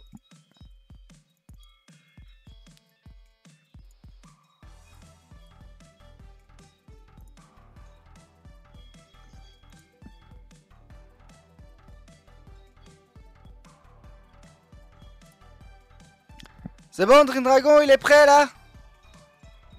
Comment ça m'a patienté moi?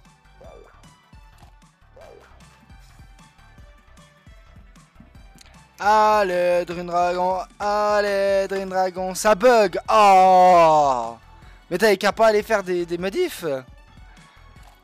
Allez, on attend tous sur toi là. On veut tous aller au lit là.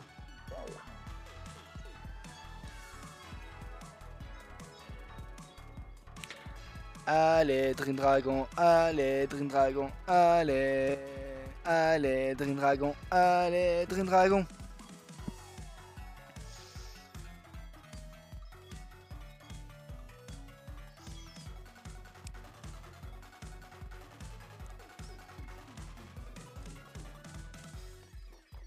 Allez, Dream Dragon, allez, Dream Dragon. Allez, je te fous la pression là. Je suis pas cool. Allez!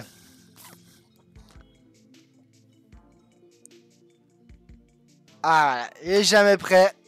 Il est jamais prêt. Il est pas prêt à temps. Je compte jusqu'à 10. À 10, j'arrête le live. 1, 2, 3, 4, 5, 6. Ok, demain. Je suis pas en live demain. Non, mais c'est bon, elle est prête là? Je vais bien la tester, mais il faut qu'elle soit prête là maintenant.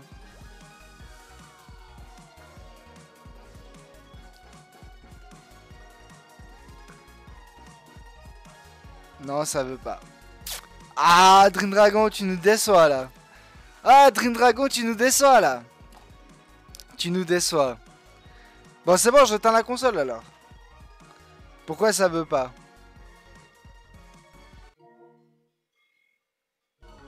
Dis-moi pourquoi ça veut pas.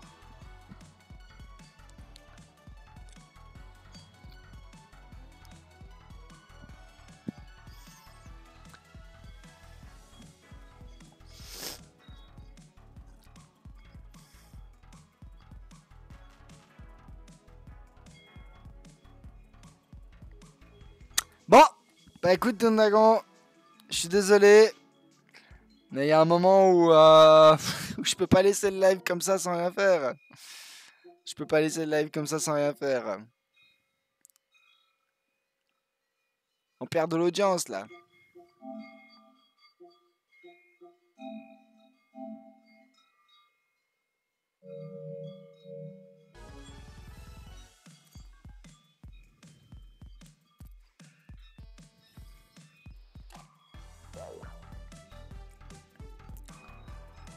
Alors, Dream Dragon, prêt ou pas? Are you ready or not?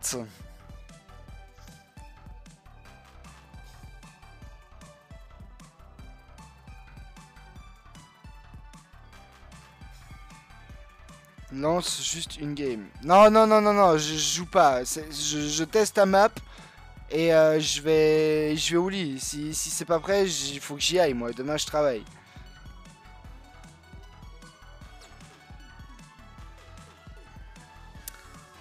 Ouais, écoute, au pire, on fera ça lundi. Lundi, on verra pour faire du Fall Guys. D'accord? On verra ça lundi. T'inquiète pas. On regardera ça lundi. Y a pas de souci, d'accord?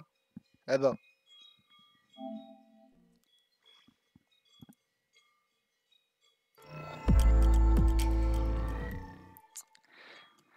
Voilà, mesdames et messieurs, j'espère que vous avez apprécié. Attends une minute. Ah, bah maintenant j'ai éteint la PS.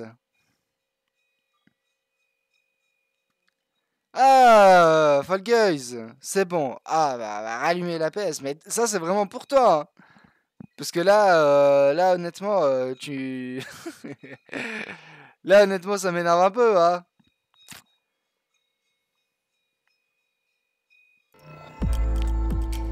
Bon, allez, on teste vite cette map et on vous laisse, mesdames et messieurs.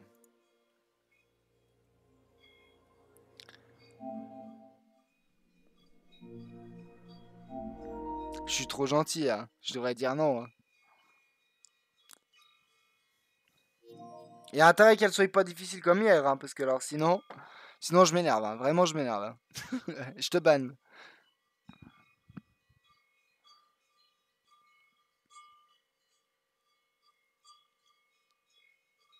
C'est pas ce code que tu dois me donner, chouchou.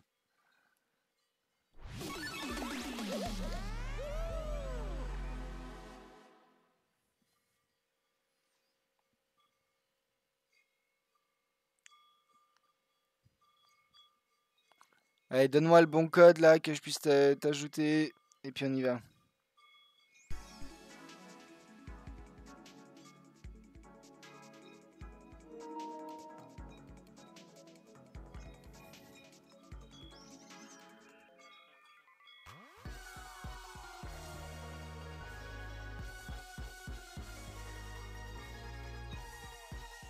C'est bon, tu viens avec moi? Je t'ai invité là 2 fois.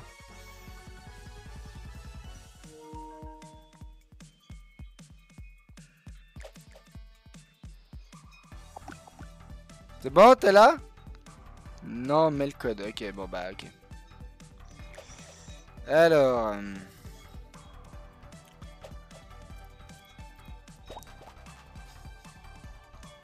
285Z.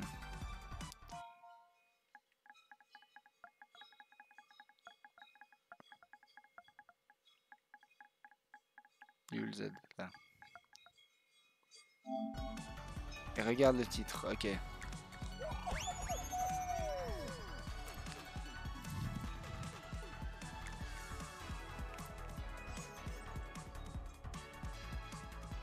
Surprise pour le meilleur stream DIDYA. Oh, ça va, ça me fait plaisir, tu te rattrapes.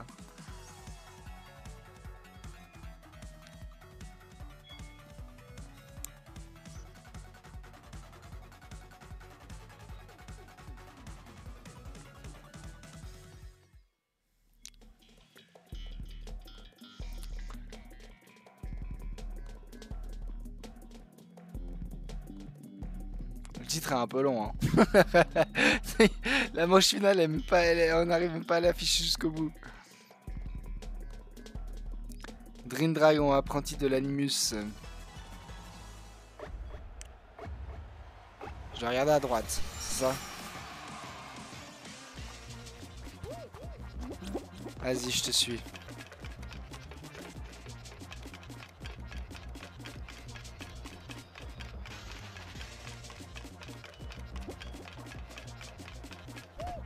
Ah, ça commence mal. Je suis bloqué! Ah, je suis bloqué, t'aurais dû mettre un mur là. Ça commence mal, Dream Dragon.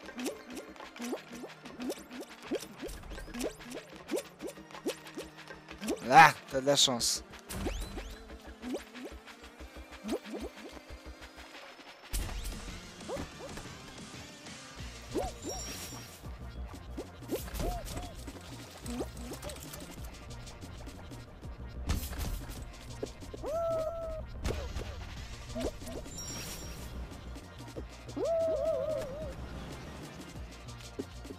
Bon, ça va, elle a l'air sympa ta map.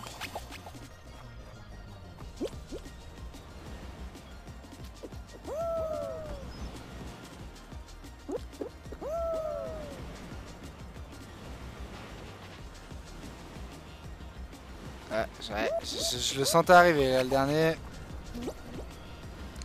Soit il manque un ventilo là, soit le dernier ventilo il est pas assez proche là.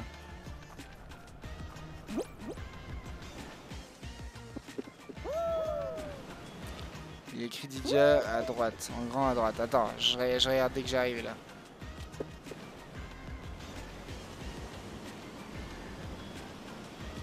Et le dernier ventilo il est pas assez à droite. Y a rien écrit à droite. Hein. Alors je suis aveugle mais... Par contre il te manque un ventilo là Coco.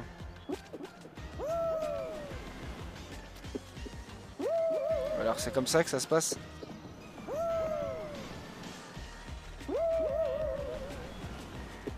Ah il manque un ventilo hein. Prends le ventilateur et nuage au loin. Ouais, mais frérot, je te jure qu'il te manque un, hein.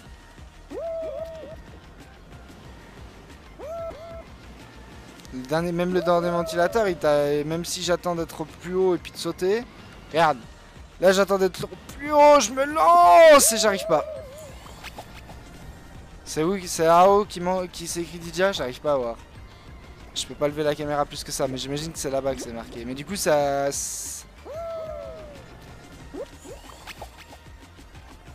J'ai une connerie. Tes ventilos, il en manque un, hein, frérot. Hein. Là, je suis pas de mauvaise foi. Hein. Là, je suis pas de mauvaise foi. J'essaye d'aller le plus loin possible. Ah non, j'arrive pas. Non, quand les ventilos, tu regardes à droite. Ah, quand t'es sur le ventilo. Ah, d'accord, ok. Mais on n'arrive quand même pas à finir ta game. C'est gentil pour le DIDYA, mais on n'arrive quand même pas à finir ta game. Essaye, hein, toi. Hein. Mais moi, je te dis qu'il manque un ventilo, là. Oui, il manque un, désolé. Ouais, c'est ce que je me disais. Mais bien tenté, bien tenté. Je dirais, je suis désolé, je vais te mettre une... Alors, je le dis 3 sur 10 pour la map. Parce que bah on peut pas la finir. Bah, et puis en plus tu m'as fait attendre. Mais je vais quand même monter jusqu'à, allez, 6. Parce que tu l'as faite pour moi et que t'as pris du temps. Donc vraiment, je te remercie pour ça. Je te remercie pour ça. Bien, mesdames et messieurs, cette fois c'est la fin de cette... c'est la fin de ce live. J'espère que vous avez apprécié. Moi, pour ma part, je reviens dimanche soir. Je reviens dimanche, lundi. Et la semaine prochaine, je reviens en fin de semaine. Et je vais vous dire exactement quand. Parce que c'est important que vous le sachiez. Parce qu'il va y avoir le dernier live avant les vacances. On va essayer de faire le dernier live avant les vacances. On va essayer de faire un énorme live. Je vais essayer d'avoir free. On va se trouver un bon jeu. J'espère d'ici là peut-être atteindre aussi les 25 followers. Parce qu'à partir de 25 followers avec free, on ferait un truc un live de ouf. Du coup, ce serait cool que ça arrive en même temps que le dernier live avant les vacances. Mais honnêtement, je pense pas. Du coup, moi je pars en vacances le 31. Ce qui veut dire que normalement, je travaille mardi, mercredi, jeudi. Donc le dernier live avant les vacances, ce sera le samedi 29, je pense. Le dernier live avant les vacances, ce sera le samedi 29. Donc soyez présents, samedi 29, dernier gros live. On va essayer de faire un truc de ouf. Je sais pas encore ce que je vais faire. Je sais pas encore sur quoi je vais jouer. Mais j'aimerais vraiment faire un truc de ouf pour le dernier live avant les vacances.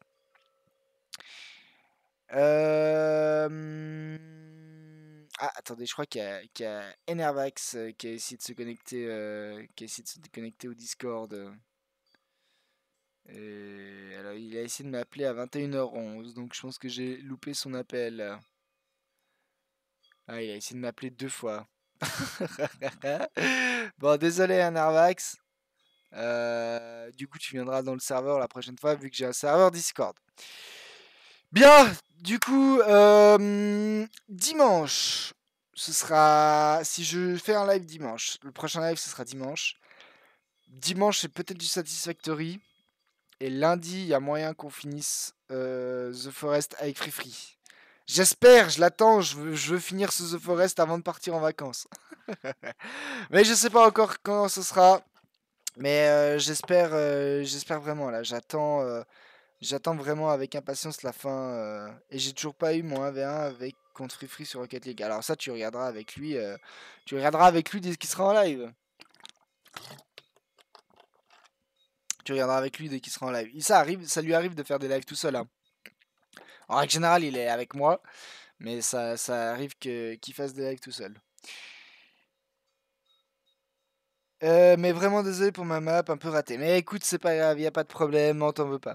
T'inquiète pas. T'inquiète pas, t'auras le temps de la peaufiner. Mais merci DIDYA pour le DIDYA dans le ciel, c'est sympa. Bien, mesdames et messieurs, je vous souhaite une excellente soirée. Je vous dis à la prochaine, à dimanche. C'était DIDYA. Allez, ciao.